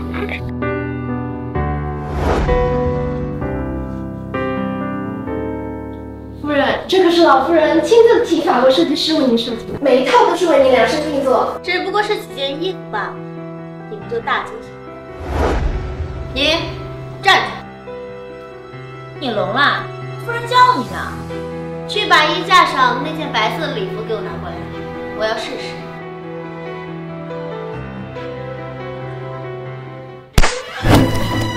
你是故意的，这是我明天订婚要穿的衣服，你想让我在婚礼上面出丑是不是？有些人啊，就是不要脸，难不成弄坏了夫人的礼服就能嫁给我们总裁吗？就是，别这样，咱们欣欣小姐喜欢你，就忘记了自己的身份。欣欣小姐马上就有新妈妈，真不知道你还赖在傅家干什么，还不快滚！住手！你们为什么要欺负阿姨？欣欣小姐，我可没有欺负简明月，是简明月弄坏了夫人的礼服，所以我只是想让她反省一下。弯腰！我现在也让你好好反省一下。简欣欣，你怎么能动手打人的？我打他是因为他是坏人，你再说嘴，小心我连你一起打。仗了没有仗了？我可是你的妈妈。你才不是我妈妈，我妈妈不是你，我讨厌你。欣欣，别这样。简欣欣，我明天就要和慈远哥哥订婚了，我不管你承不承认，我都是你的妈妈。都围在这干什么？是简明月撕坏了我明天的订婚礼服，欣欣小姐还护着她，说不可承认我是她的妈妈。欣欣说的有错吗？你本来就不是欣欣的母亲。慈远哥哥，怎么回事？我被他绊倒了，摔了一跤，礼服不小心被扯破了，对不起。看来上次的事一点都没记住教训。来人，把绊倒简明月的这个保姆给我撵出去。再忍下一次，一起不过来。慈远哥哥，可我明天就要订婚了呀！订婚而已，你以为你就是傅氏集团的总裁夫人吗？凭什么让简明月给带走？我问你话。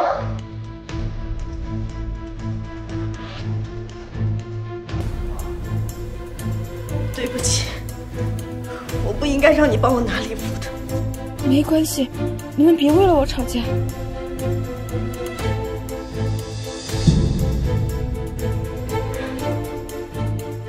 简明月、简欣欣，你们再等一天，明天就是你们的死期。谢谢你帮了我。不用谢，毕竟你是欣欣的妈妈。那你先休息吧。你为什么要保护我？我只会越来越舍不得离开傅家。阿姨，这个别墅一个人都没有，我能出去玩一下吗？不行，医生说欣欣需要静养，不能出去玩。好吧。欣欣吃不吃桃子？阿姨给你切桃子，好不好？嗯，好的。那你在这儿等着我，不要乱跑哦。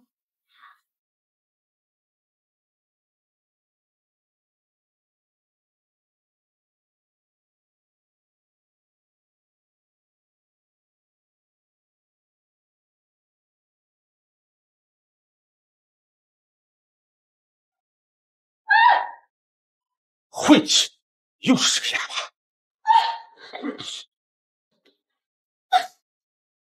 妈，晦气的家伙！哥，要我把他弄死就得了。咱们得赶紧走，一会儿警察就来了。而且夏老板交代了，这个哑巴弄丢小姐，傅思源一定会亲手弄死他的。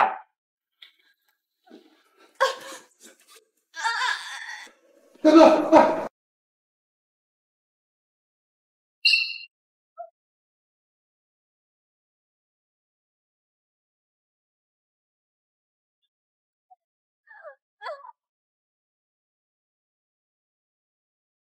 哥，那疯子一直在追我们。妈的，贱人！算了，不管了，撞死他！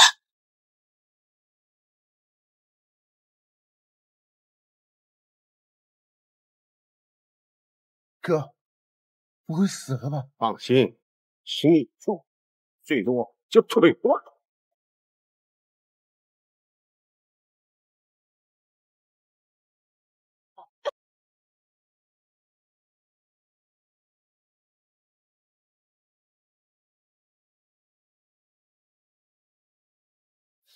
思远哥哥，我今天美吗？丑。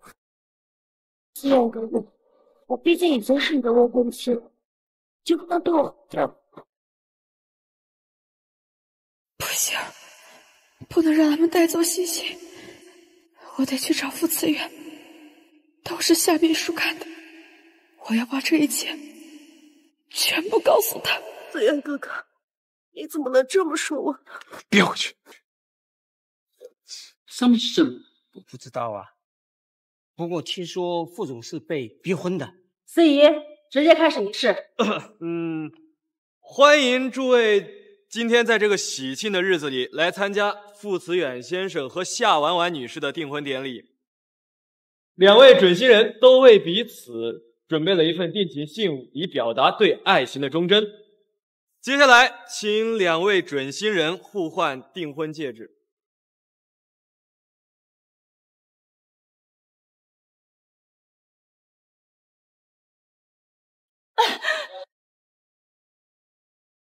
男人，保安，把这个闹事的给我拖出去！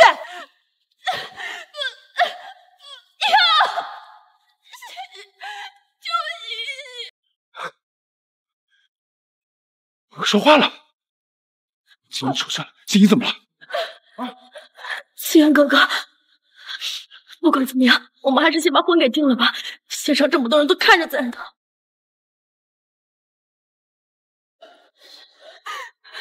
是你干的！你胡说八道！我一直在忙着订婚的事情，怎么可能不知道欣欣是被谁抓走的？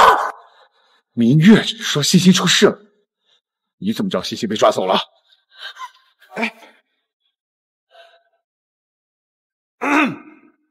不好意思啊，各位，今天现场出现了一些突发情况，订婚仪式暂时取消，诸位吃好喝好，嗨。你把欣欣弄去哪儿了？子远哥哥，你相信我，我真的不知道欣欣在哪，是简明月他干的，他不想让我嫁给你，所以他自导自演，都是他诬陷的我，我没有。哎呀！你他妈混账！你拦着老子干什么？我哪里干什么？怎么能我一会泡汤了？你们要是敢杀了我爸爸妈妈不会放过你们的。究竟是怎么回事？你看，网上都说夏婉婉那娘们儿给副家总裁的婚礼泡汤了，让我下班，上面有咱们榜上的监控和录像。哥，副家他肯定不会放过我们的。不行，你得赶紧出去躲躲。这孩子细皮嫩肉的，说不定卖个好价钱。哎呀，她一个女孩，那卖什么钱呢？那就把她伪装成男孩子，赶紧脱手，我们也有路费。傅慈远，我才是你的妻子，你为什么要想着别的女人？我再问你最后一遍，我女儿在哪？只要你按照原计划娶我，我就告诉你，谢欣欣她在。你怎么觉得你能威胁得了我呢？你什么意思？难道你没有家人？你的父，你的弟，你弟弟的孩子？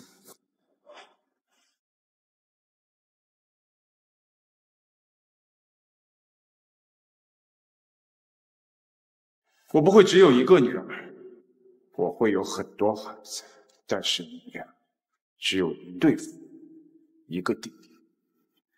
你放心，不管欣欣受到了什么伤害，我都会全部复制在你家人身上。小子，你真是蠢得可怜。傅子远，你不可以这么做！那你大可以试试。妈，这可是整整8万啊！你就非得买个孩子吗？你以为我愿意养别人种啊？又不是你。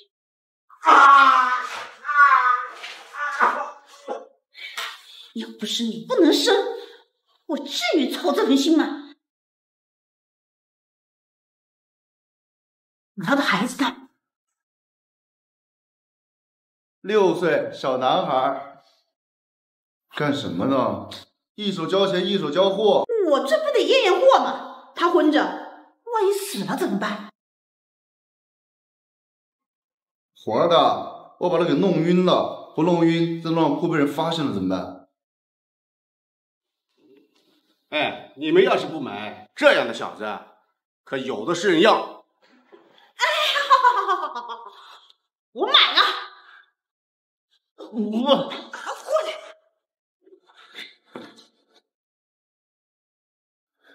我可告诉你们啊，你们最好快点走，这路上到处都是警察巡逻，要是被抓住了啊，可别怪我们啊。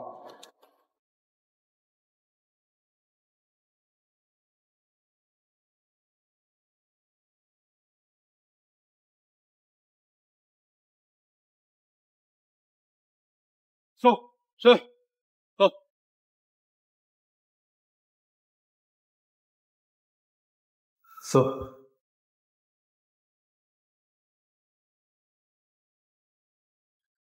总裁，这里确实有生活过的痕迹，但是没看到小姐，找到了这个。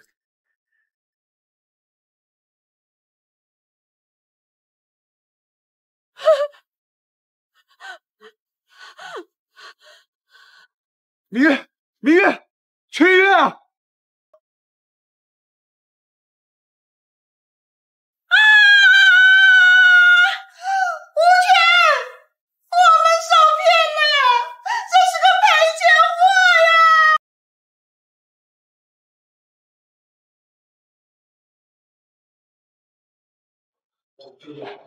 医生，明月怎么样？病人情况不太好，左腿、小腿骨折，肋骨挫伤，外加一堆外伤，居然撑到现在才送到这儿，你就这么关心你妻子？我竟然没有发现他受了这么严重的伤，星星找不到。要是你再出了事，我该怎么办？哎呀，你别晃了，晃得我头晕。他妈的，我要去找那俩王八蛋去！说好是男孩的。站住！人早就跑了，你上哪找啊？哎呀，那可是8万呐，咱们攒了一辈子的。哎呀，我这绝馊了呀！哎呀，西村的吴老二，你知道吧？你说的就是被那个欺负女儿刚从牢里出来的。对呀，他还有钱，听说啊，他正准备找媳妇儿啊，咱们把那赔钱货卖给他。哎呀，这小孩才这么一点儿，看上也才6、7岁呀。小怎么了？小还便宜呢。他要找那黄花大闺女，他有那钱吗？再说了，他放在旧社会，刚出生的婴儿做童养媳的都有呢。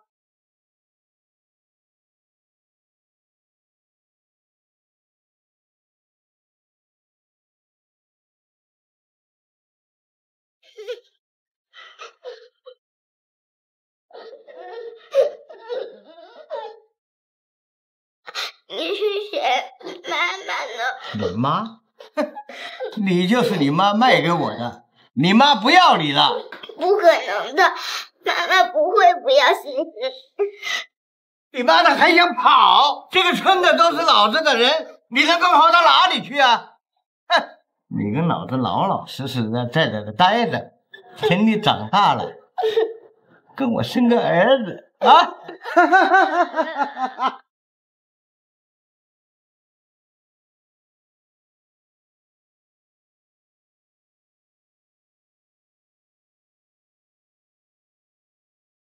知道，就是突然心慌了一下，是不是欣欣出什么事了？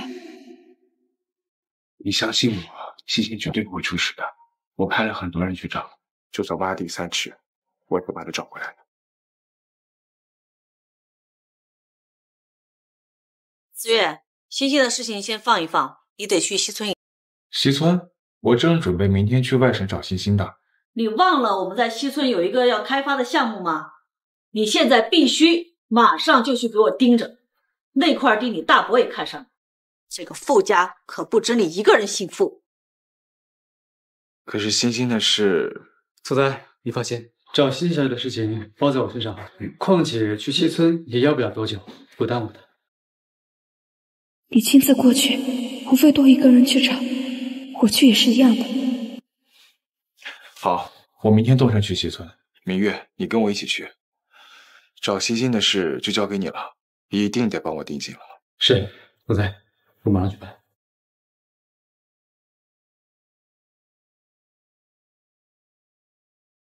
你就这么睡，会舒服点。这一天你都没怎么好好休息，欣欣还没找到，你要是再病倒了怎么办？睡吧，到了会喊你的。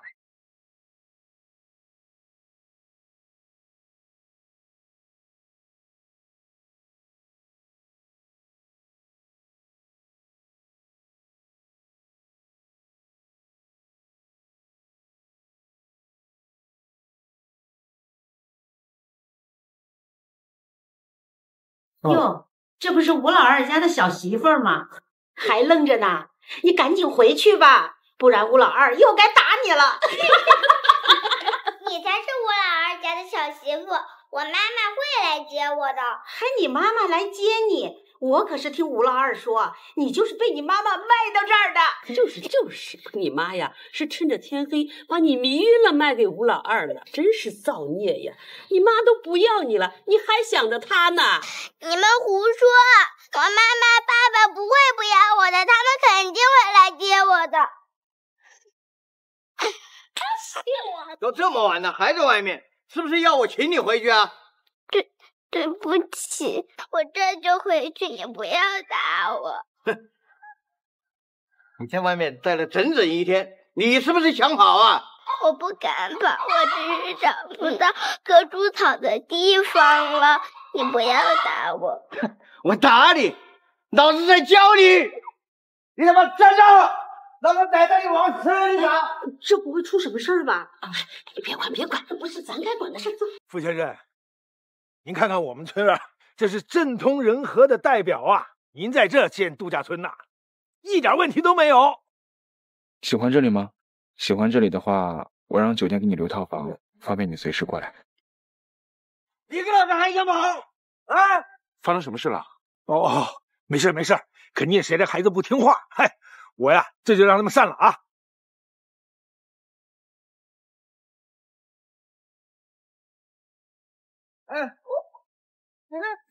你他妈，你还哭，就知道哭啊！你胆子大得很，就想跑，还想跑吗？啊！我叫你跑。不跑了，我不敢跑了，不要打我了。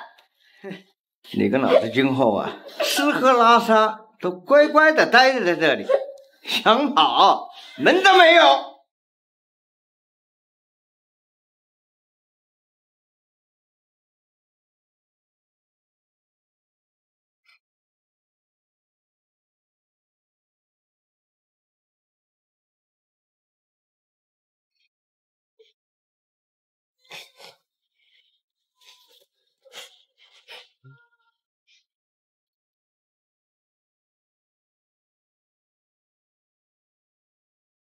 把老子当包皮是吧？还想跑？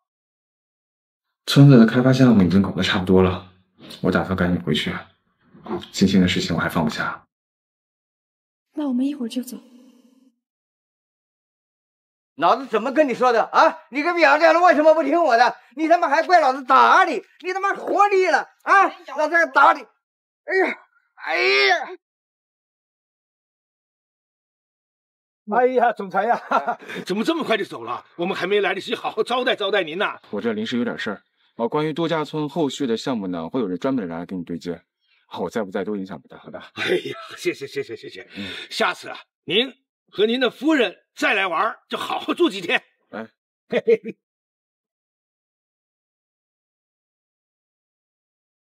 这个小贱人敢咬我，好心疼。是爸爸的错，是爸爸。你个小贱人还敢咬我！老子今天不弄死你，老子不姓吴！啊你！吴老二，看好你的女人，否则在这里闹什么闹？你要是把项目搅黄了，我饶不了你！妈妈，星星带着过来救救星星！妈妈，你让司机停车，我好像听到了孩子的哭声。星星不可能在这儿的。我只是想看看是哪个孩子在哭。别着急，司机停车。妈妈，快救救我！哎呀，哎呦！爸，妈妈等等我！帮我拦住他！下手！下手！老子今天不打！哎呀，妈的，谁敢打老子？你想死？妈妈，你们终于找到星星了，星星好想你们，星星以为再也见不到你们了。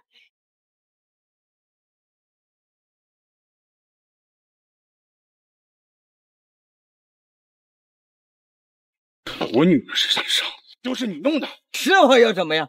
啊，她是我买来的童养媳，我想干什么就想干什么。哎呀！你打人，犯法！你跟我讲法律？你虐打我女儿的时候，不知道你在犯法吗？哎呀，这个副总啊，这个事儿吧是吴老二的问题，我们村可是不知情的。教一教他们做人的道理，教完之后送警察局。哎呀！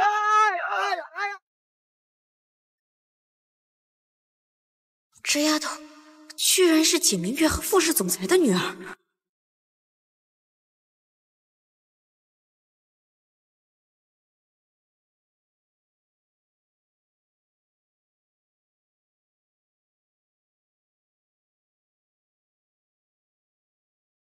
星星，星星受苦了，那群天杀的把我的孙女害苦了。奶奶不哭了，星星已经没事了。星星真乖。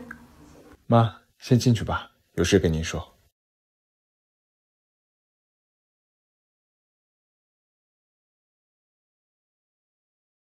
有什么事儿说吧。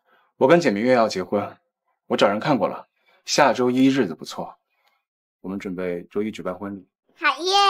爸爸妈妈要结婚了，星星可以永远陪着爸爸妈妈了。星星刚回来，肯定是累了，有什么事儿明天再说。来人，把星星带下去休息，再请个家庭医生给他好好检查一下。妈，怎么？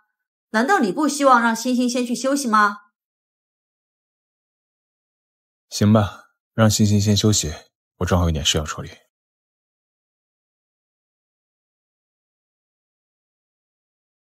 简明月，你还敢来？要不是你，我早就和慈远哥哥结婚了。无可救药。你又想说什么？你是不是又在跟慈远哥哥告状？你怎么还不去死啊？如果不是你，我早就成为傅氏集团的总裁夫人。简明月，你这个贱人！别以为我不打女人，来给我们夏秘书念一念今天的头版头条。夏氏集团因经营不善，于今早9点宣告破产。集团董事长夏中青也就是夏秘书的父亲，副总裁夏林前，你哥涉嫌职务侵占，目前已经被收押。哦，对了，还有你亲爱的母亲，因为受不了压力过大，已经跳楼自杀了。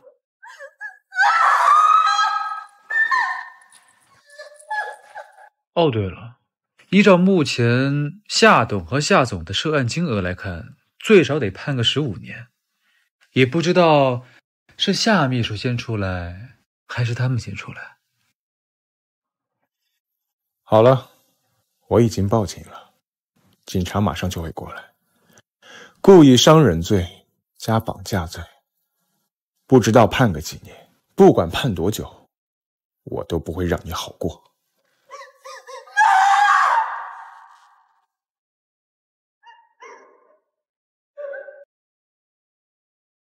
妈，我真的搞不懂，你宁愿接受那个心如蛇蝎的夏婉婉，也不愿意接受简明月，为什么？婉婉在我面前伪装的那么好，我怎么知道她会做出那种事情？反正简明月就是不行。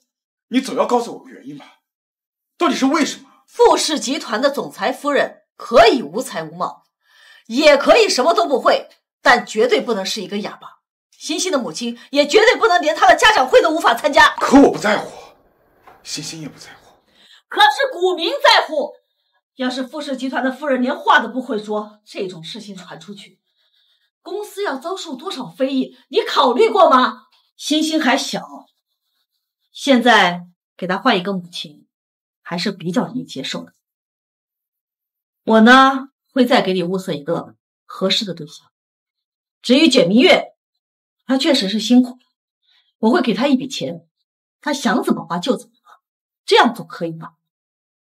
妈，你把我当什么？傅氏集团圈养的猪吗？我的任务难道就是给傅氏集团找一个能搬得上台面的傅氏总裁夫人吗？那我呢？我的想法算什么？你到底想做什么？如果我不能娶她，那傅氏集团还给你。你谁？还以为你人品不错，没想到都学会偷听了。抱歉，我不是故意偷听的，心睡不安稳，说要找爸爸，我才过来的。那你现在听到了，我告诉你，傅家不可能让你的子再进，我会给你一笔钱，等欣欣的心情稳定之后，你就带着钱离开傅家。妈，闭嘴！你刚才说喜欢我，是真的吗？当然，我从来不随随便便说喜欢别人。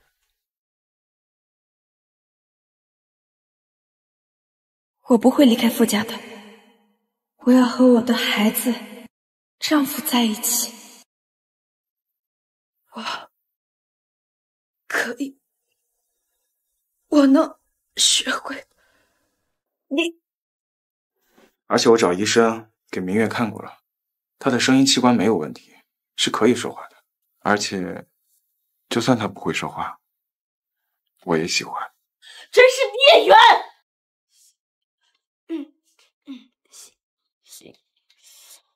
哎，不用这么辛苦的，你这没日没夜的练，欣欣都抱怨说你怎么不陪她了。那我现在去看欣欣。你现在啊，最重要的就是休息。其实，我不在乎你会不会说话，有我在，没有人敢欺负你。我知道，我希望我能尽可能的配得上你。那你练得怎么样了？我是看视频上学的，听得懂吗？好像有点听不懂。很不清楚吗？我练了好几天了。可能是舌头的位置不对吧？舌头的位置？说话的时候，舌头的位置还有要求吗？哦，可能是你不经常说话，所以你可能不知道。那我去搜一下教程。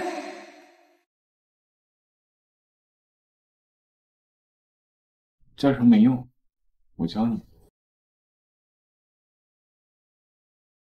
爸爸妈妈在干嘛？爸爸妈妈，你们是在亲亲吗？欣欣也想亲亲。欣欣是来找妈妈的吗？是的，欣欣是来找妈妈带欣欣去睡觉的。妈妈来欣欣睡觉。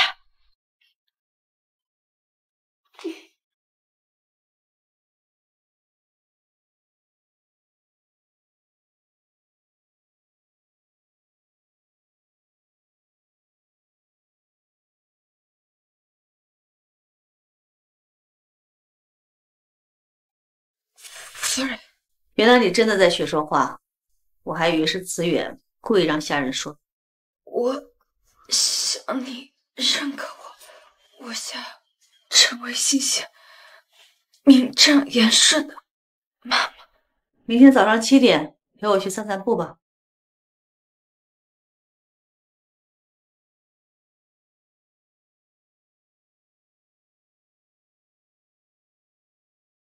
你来的挺早的吗？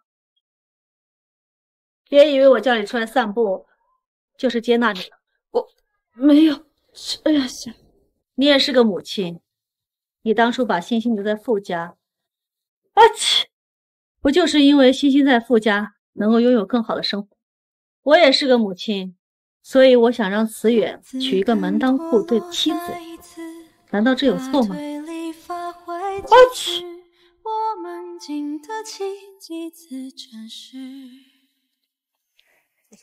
你没有错，每一个母亲都希望自己的孩子可以更好。可是慈远说喜欢我，我是不会放弃慈远的。刚才我跟你说的都白说了是吧？夫人，您的脖子起了好多红疹。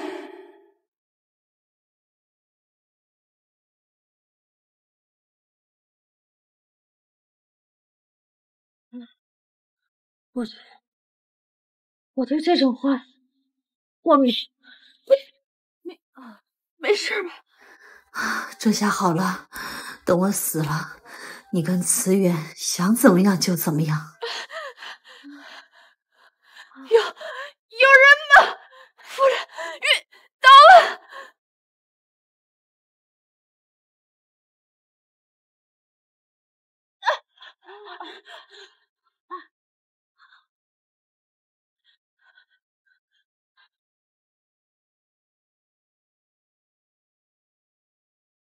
我就知道这个世界上没有这么蠢的人。夫人，没事吧？没事。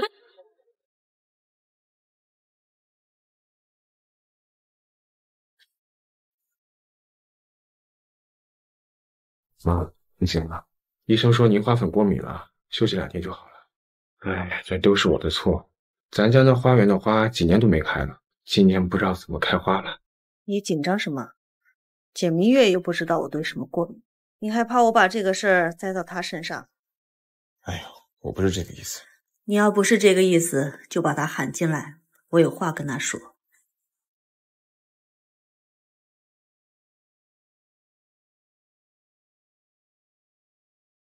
慈远说您找我。坐吧。为什么要救我？因为您晕倒了。别跟我装糊涂，你明明知道，要是我死了，就再也没有人能阻止你跟慈远结婚了。我怎么会因为想要嫁给傅慈远就不救您？您是傅慈远的妈妈，是欣欣的奶奶。如果真的不救你，我以后怎么面对慈远和欣欣？没有人看到我们尽孝顺你，不会有人知道。老姐知道。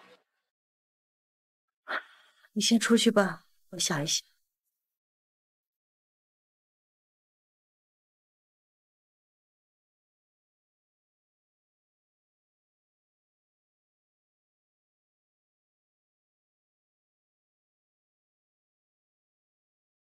哎，我妈怎么跟你说的？老夫人问我为什么救她。啊？老夫人觉得我不会救她。啊，算了，先不去想了，先回家吧。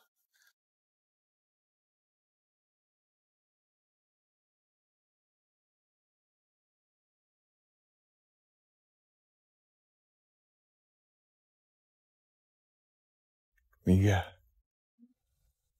我妈同意我们在一起了。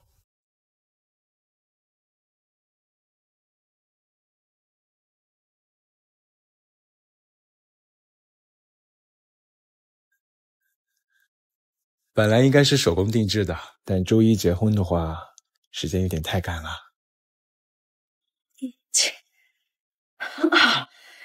像梦一样。你讲话已经进步很多了，等欣欣上小学的时候，你们就可以正常沟通了。真的？当然是真的，我从来不骗人的。先生太太眼光真好，这件婚纱是我们店长从意大利请设计师定制的，只有太太这样的好身材穿的才好看。去试试吧。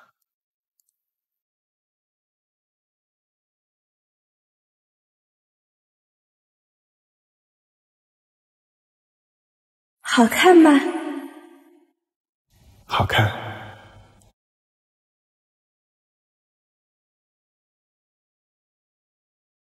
很好看。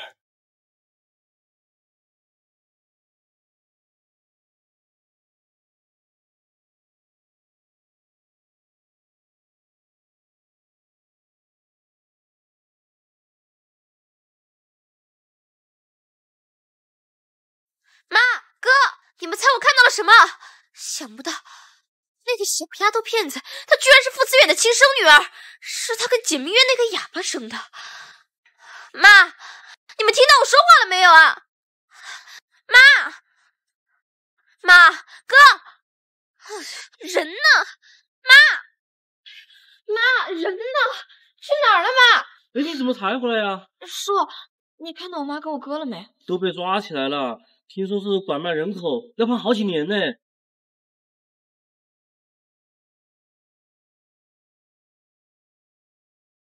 简明月，我们明天见。这副市总裁最近老婆娶的挺多的了，这个月都2了。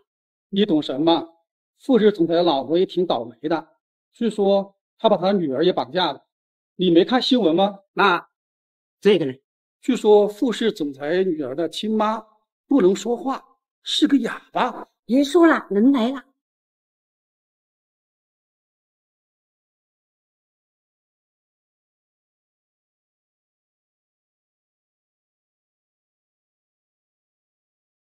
各位来宾，让我们用最热烈的掌声迎接2位新人。傅子远先生，请问无论将来贫穷还是富有，健康还是疾病，您都会始终爱简明月小姐如一，不离不弃，共度一生吗？我愿意。简明月小姐，请问无论将来贫穷还是富有，健康还是疾病，您都会始终爱傅子远先生如一，不离不弃，共度余生吗？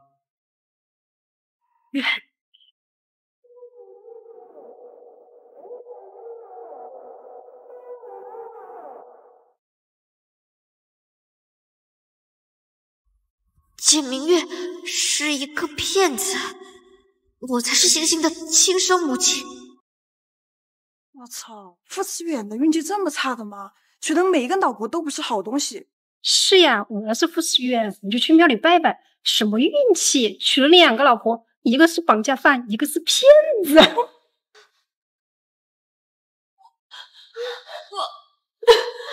我不是骗子。把他给我丢出去！婚礼继续。我没有骗人。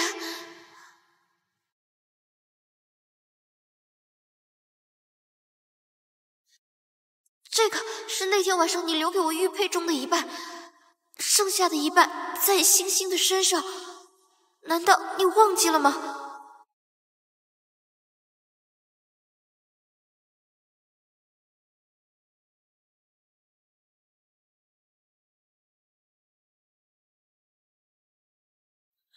我的婚礼暂停，先回去再说。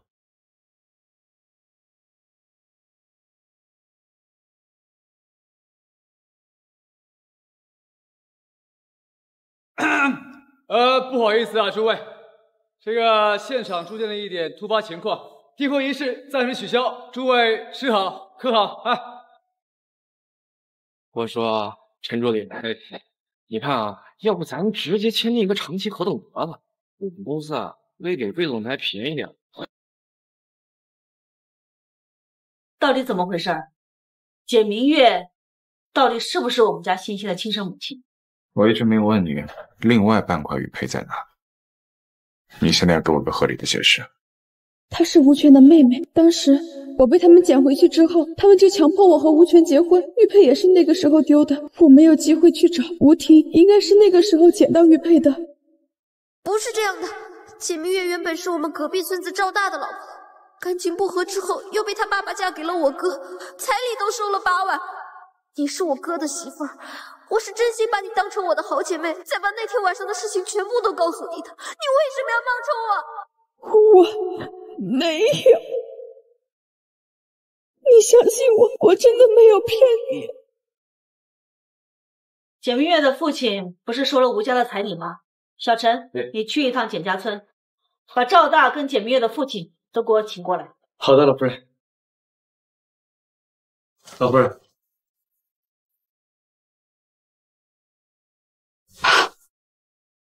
妈的贱人！别人说你在这儿，我还不信我。干嘛？行了，这次叫你们来也不是来叙旧的。我问什么，你们回答什么。放开！简明月是你以前的妻子吗？妈的，她就是个不会下蛋的母鸡。那欣欣呢？哼，欣欣是从野地里捡来的。你胡说！我们去医院检查过，这个根本就不能收。你这是单子。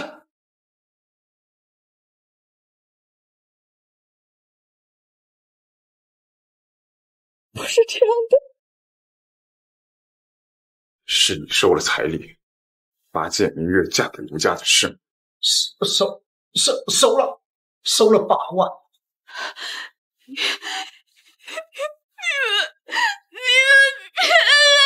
你才是骗子！你嫁进吴家，我就把你当成亲姐姐，不管什么事情我都告诉你。结果你只是为了冒认我的身份。简明月，我恨你！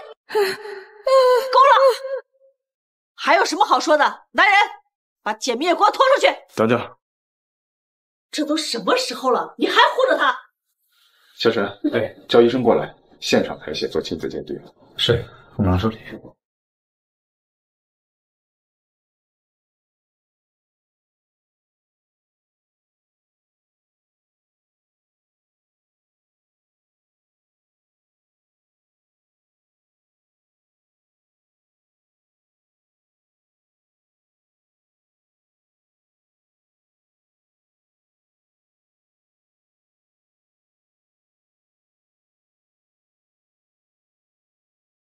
总裁，我们会将这2份血液样本和之前欣欣小姐留存过的血液样本进行比对，大概明天就会出现比对结果。我不会试图放过欺骗我的人。总裁，有结果了。简明月，你怎么敢一而再、再而三的骗我？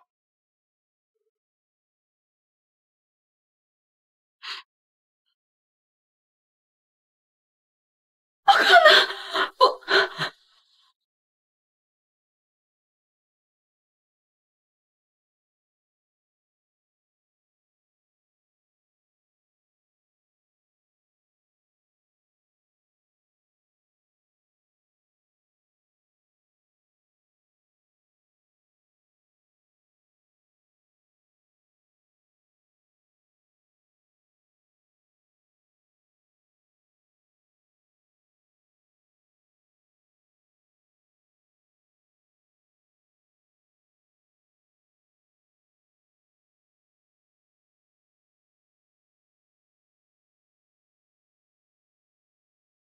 白纸黑字写的清清楚楚，你还有什么好说的？蠢的可怜，简明月，你拿什么跟我斗？小陈，把简明月拉下去，从今以后不准再踏入傅家大门，也不准他再见欣欣一面。是。辛小姐，得罪你。老夫人没让你收拾行李，这个你拿着。你就拿着吧。我真的骗人，欣欣是我是员外的，生下来的。我相信啊，那个什么吴丁一看就不是好人，一定是什么地方出错了。这样吧，我在附近给你找个地方安住下，到时候我找机会再做一次 DNA 检测。怎么？你放心，就算是为了总裁，我也会这么做。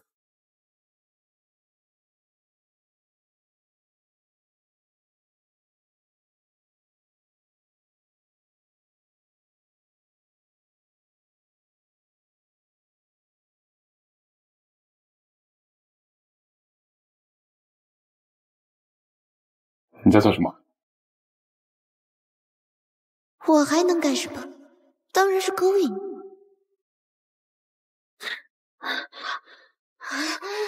你为什么要这么对我？你在我休息的时候闯进来，还问我为什么这么对你？你有脑子吗？可你是我的丈夫，我进来不是很正常的事情。丈夫？谁跟你说我是你丈夫了？我是星星的妈妈，你是星星的爸爸。你之前不是也要去见明月？因为那是简明月，你凭你也配吗？金小姐，您呢？先住这儿，这儿挺安静的，没有什么人打扰你。哦，我刚才点了个外卖，生活用品应该马上就到了。谢谢。您跟总裁经历了那么多，才走到这一步。要是因为一些莫名其妙的人走散，怪可惜的。我是为了帮总裁，那总得为自己谋点这个福利是吧？好了，没什么事儿，那我先走了。有什么事情联系我，手机一直开着。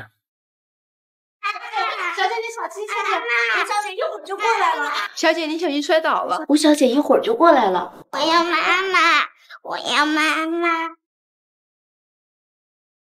死丫头命真好。星星是在找妈妈吗？妈妈也好久没看见星星了，星星想不想妈妈？谁让你乱攀亲戚的？你才不是我妈妈！就是你把我妈妈赶走的，就是你把我妈妈赶走的！我见你一次打一次。我才是你妈妈，简明月只是一个骗子，是谁教的你？怎么一点教养都没有？快点道歉！小孩子不能随便打人。你说谁没教养？爸爸妈妈呢？星星已经2天没有见到妈妈了。爸爸呀，等会再给你解释啊。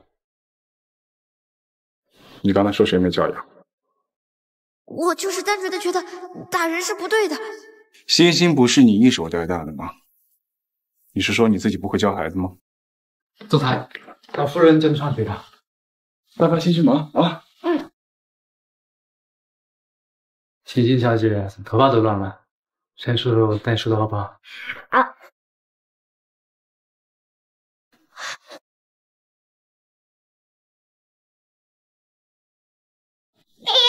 陈叔叔，好痛呀！你把星星扯痛了。对不起啊，欣欣，那叔叔小心一点啊。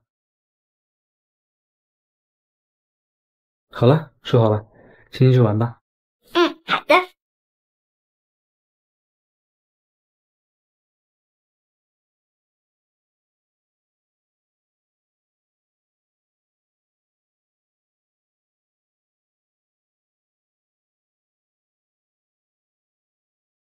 妈，找我什么事？你知道他们都是怎么说你的吗？他们爱怎么说怎么说。你倒是放下了，但是股价掉了，现在股民都在说你是个可以任人欺骗的蠢货。可能我就是蠢货吧，不然怎么被简明月骗了这么多次？简明月的事情先放一放，现在最重要的是挽回股民对你的信心。我不可能跟吴婷结婚的，现在留她在傅家，也是看欣欣的面子。你可以不娶吴婷，但是下周的慈善宴会，你必须让她做你的女伴。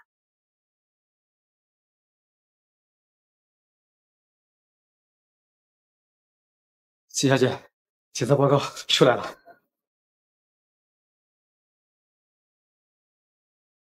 我没有骗人，我要去找傅次元说清楚。哎，季小姐，您不能去，您跟总裁之间的恩怨实在是太深了，单凭一份他没有亲自盯着检测的检测报告，恐怕是很难相信你。怎么办？我们得策划一下，让吴婷主动暴露出来。后天是总裁和吴婷参加慈善晚宴的日子，到时候一定有安排。不喜欢我又怎么样？不还是邀请我参加慈善宴会？我早晚会是傅氏的总裁夫人。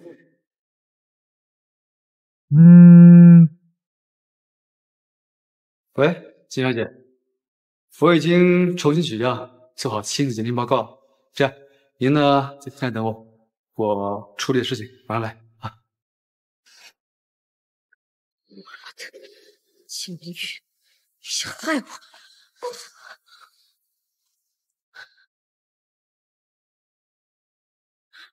秦明宇，你这个贱人，还想坏我好事！你带我来这儿干什么？我带您看一出好戏。为什么就是不肯放过我？如果不是因为你，我妈给我可以被抓进去，我也不会家破人亡，这都是你教我的。那你究竟是都是你教我的。你为什么不肯乖乖认命？你为什么要从我家逃跑？你为什么不赶紧死在外面？秦明月，你说你要是死在外面，我偷换身份的事情是不是也会有事情啊？吴婷，你放开他！你怎么来了？你是故意让我听到的是吧？吴小姐，真的讲不懂，讲的真不灵。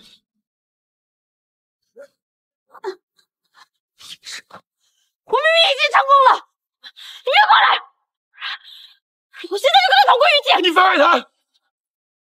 都是我的错，你有什么诚意，我跟你约还，好不好？景明月，你的命凭什么这么好？一个两个的都那么护着你，你不是要救他吗？好啊，你给我跪下，我就放你跪啊！我说现在给我跪！好，你别着急，我跪。子弹，景明月，他命还真好，堂堂傅氏集团的总裁，居然肯为了你嫁给你凭什么？别，那些干什么叫我车啊？快走！放开我！我是要求加点更新的播客。你醒了？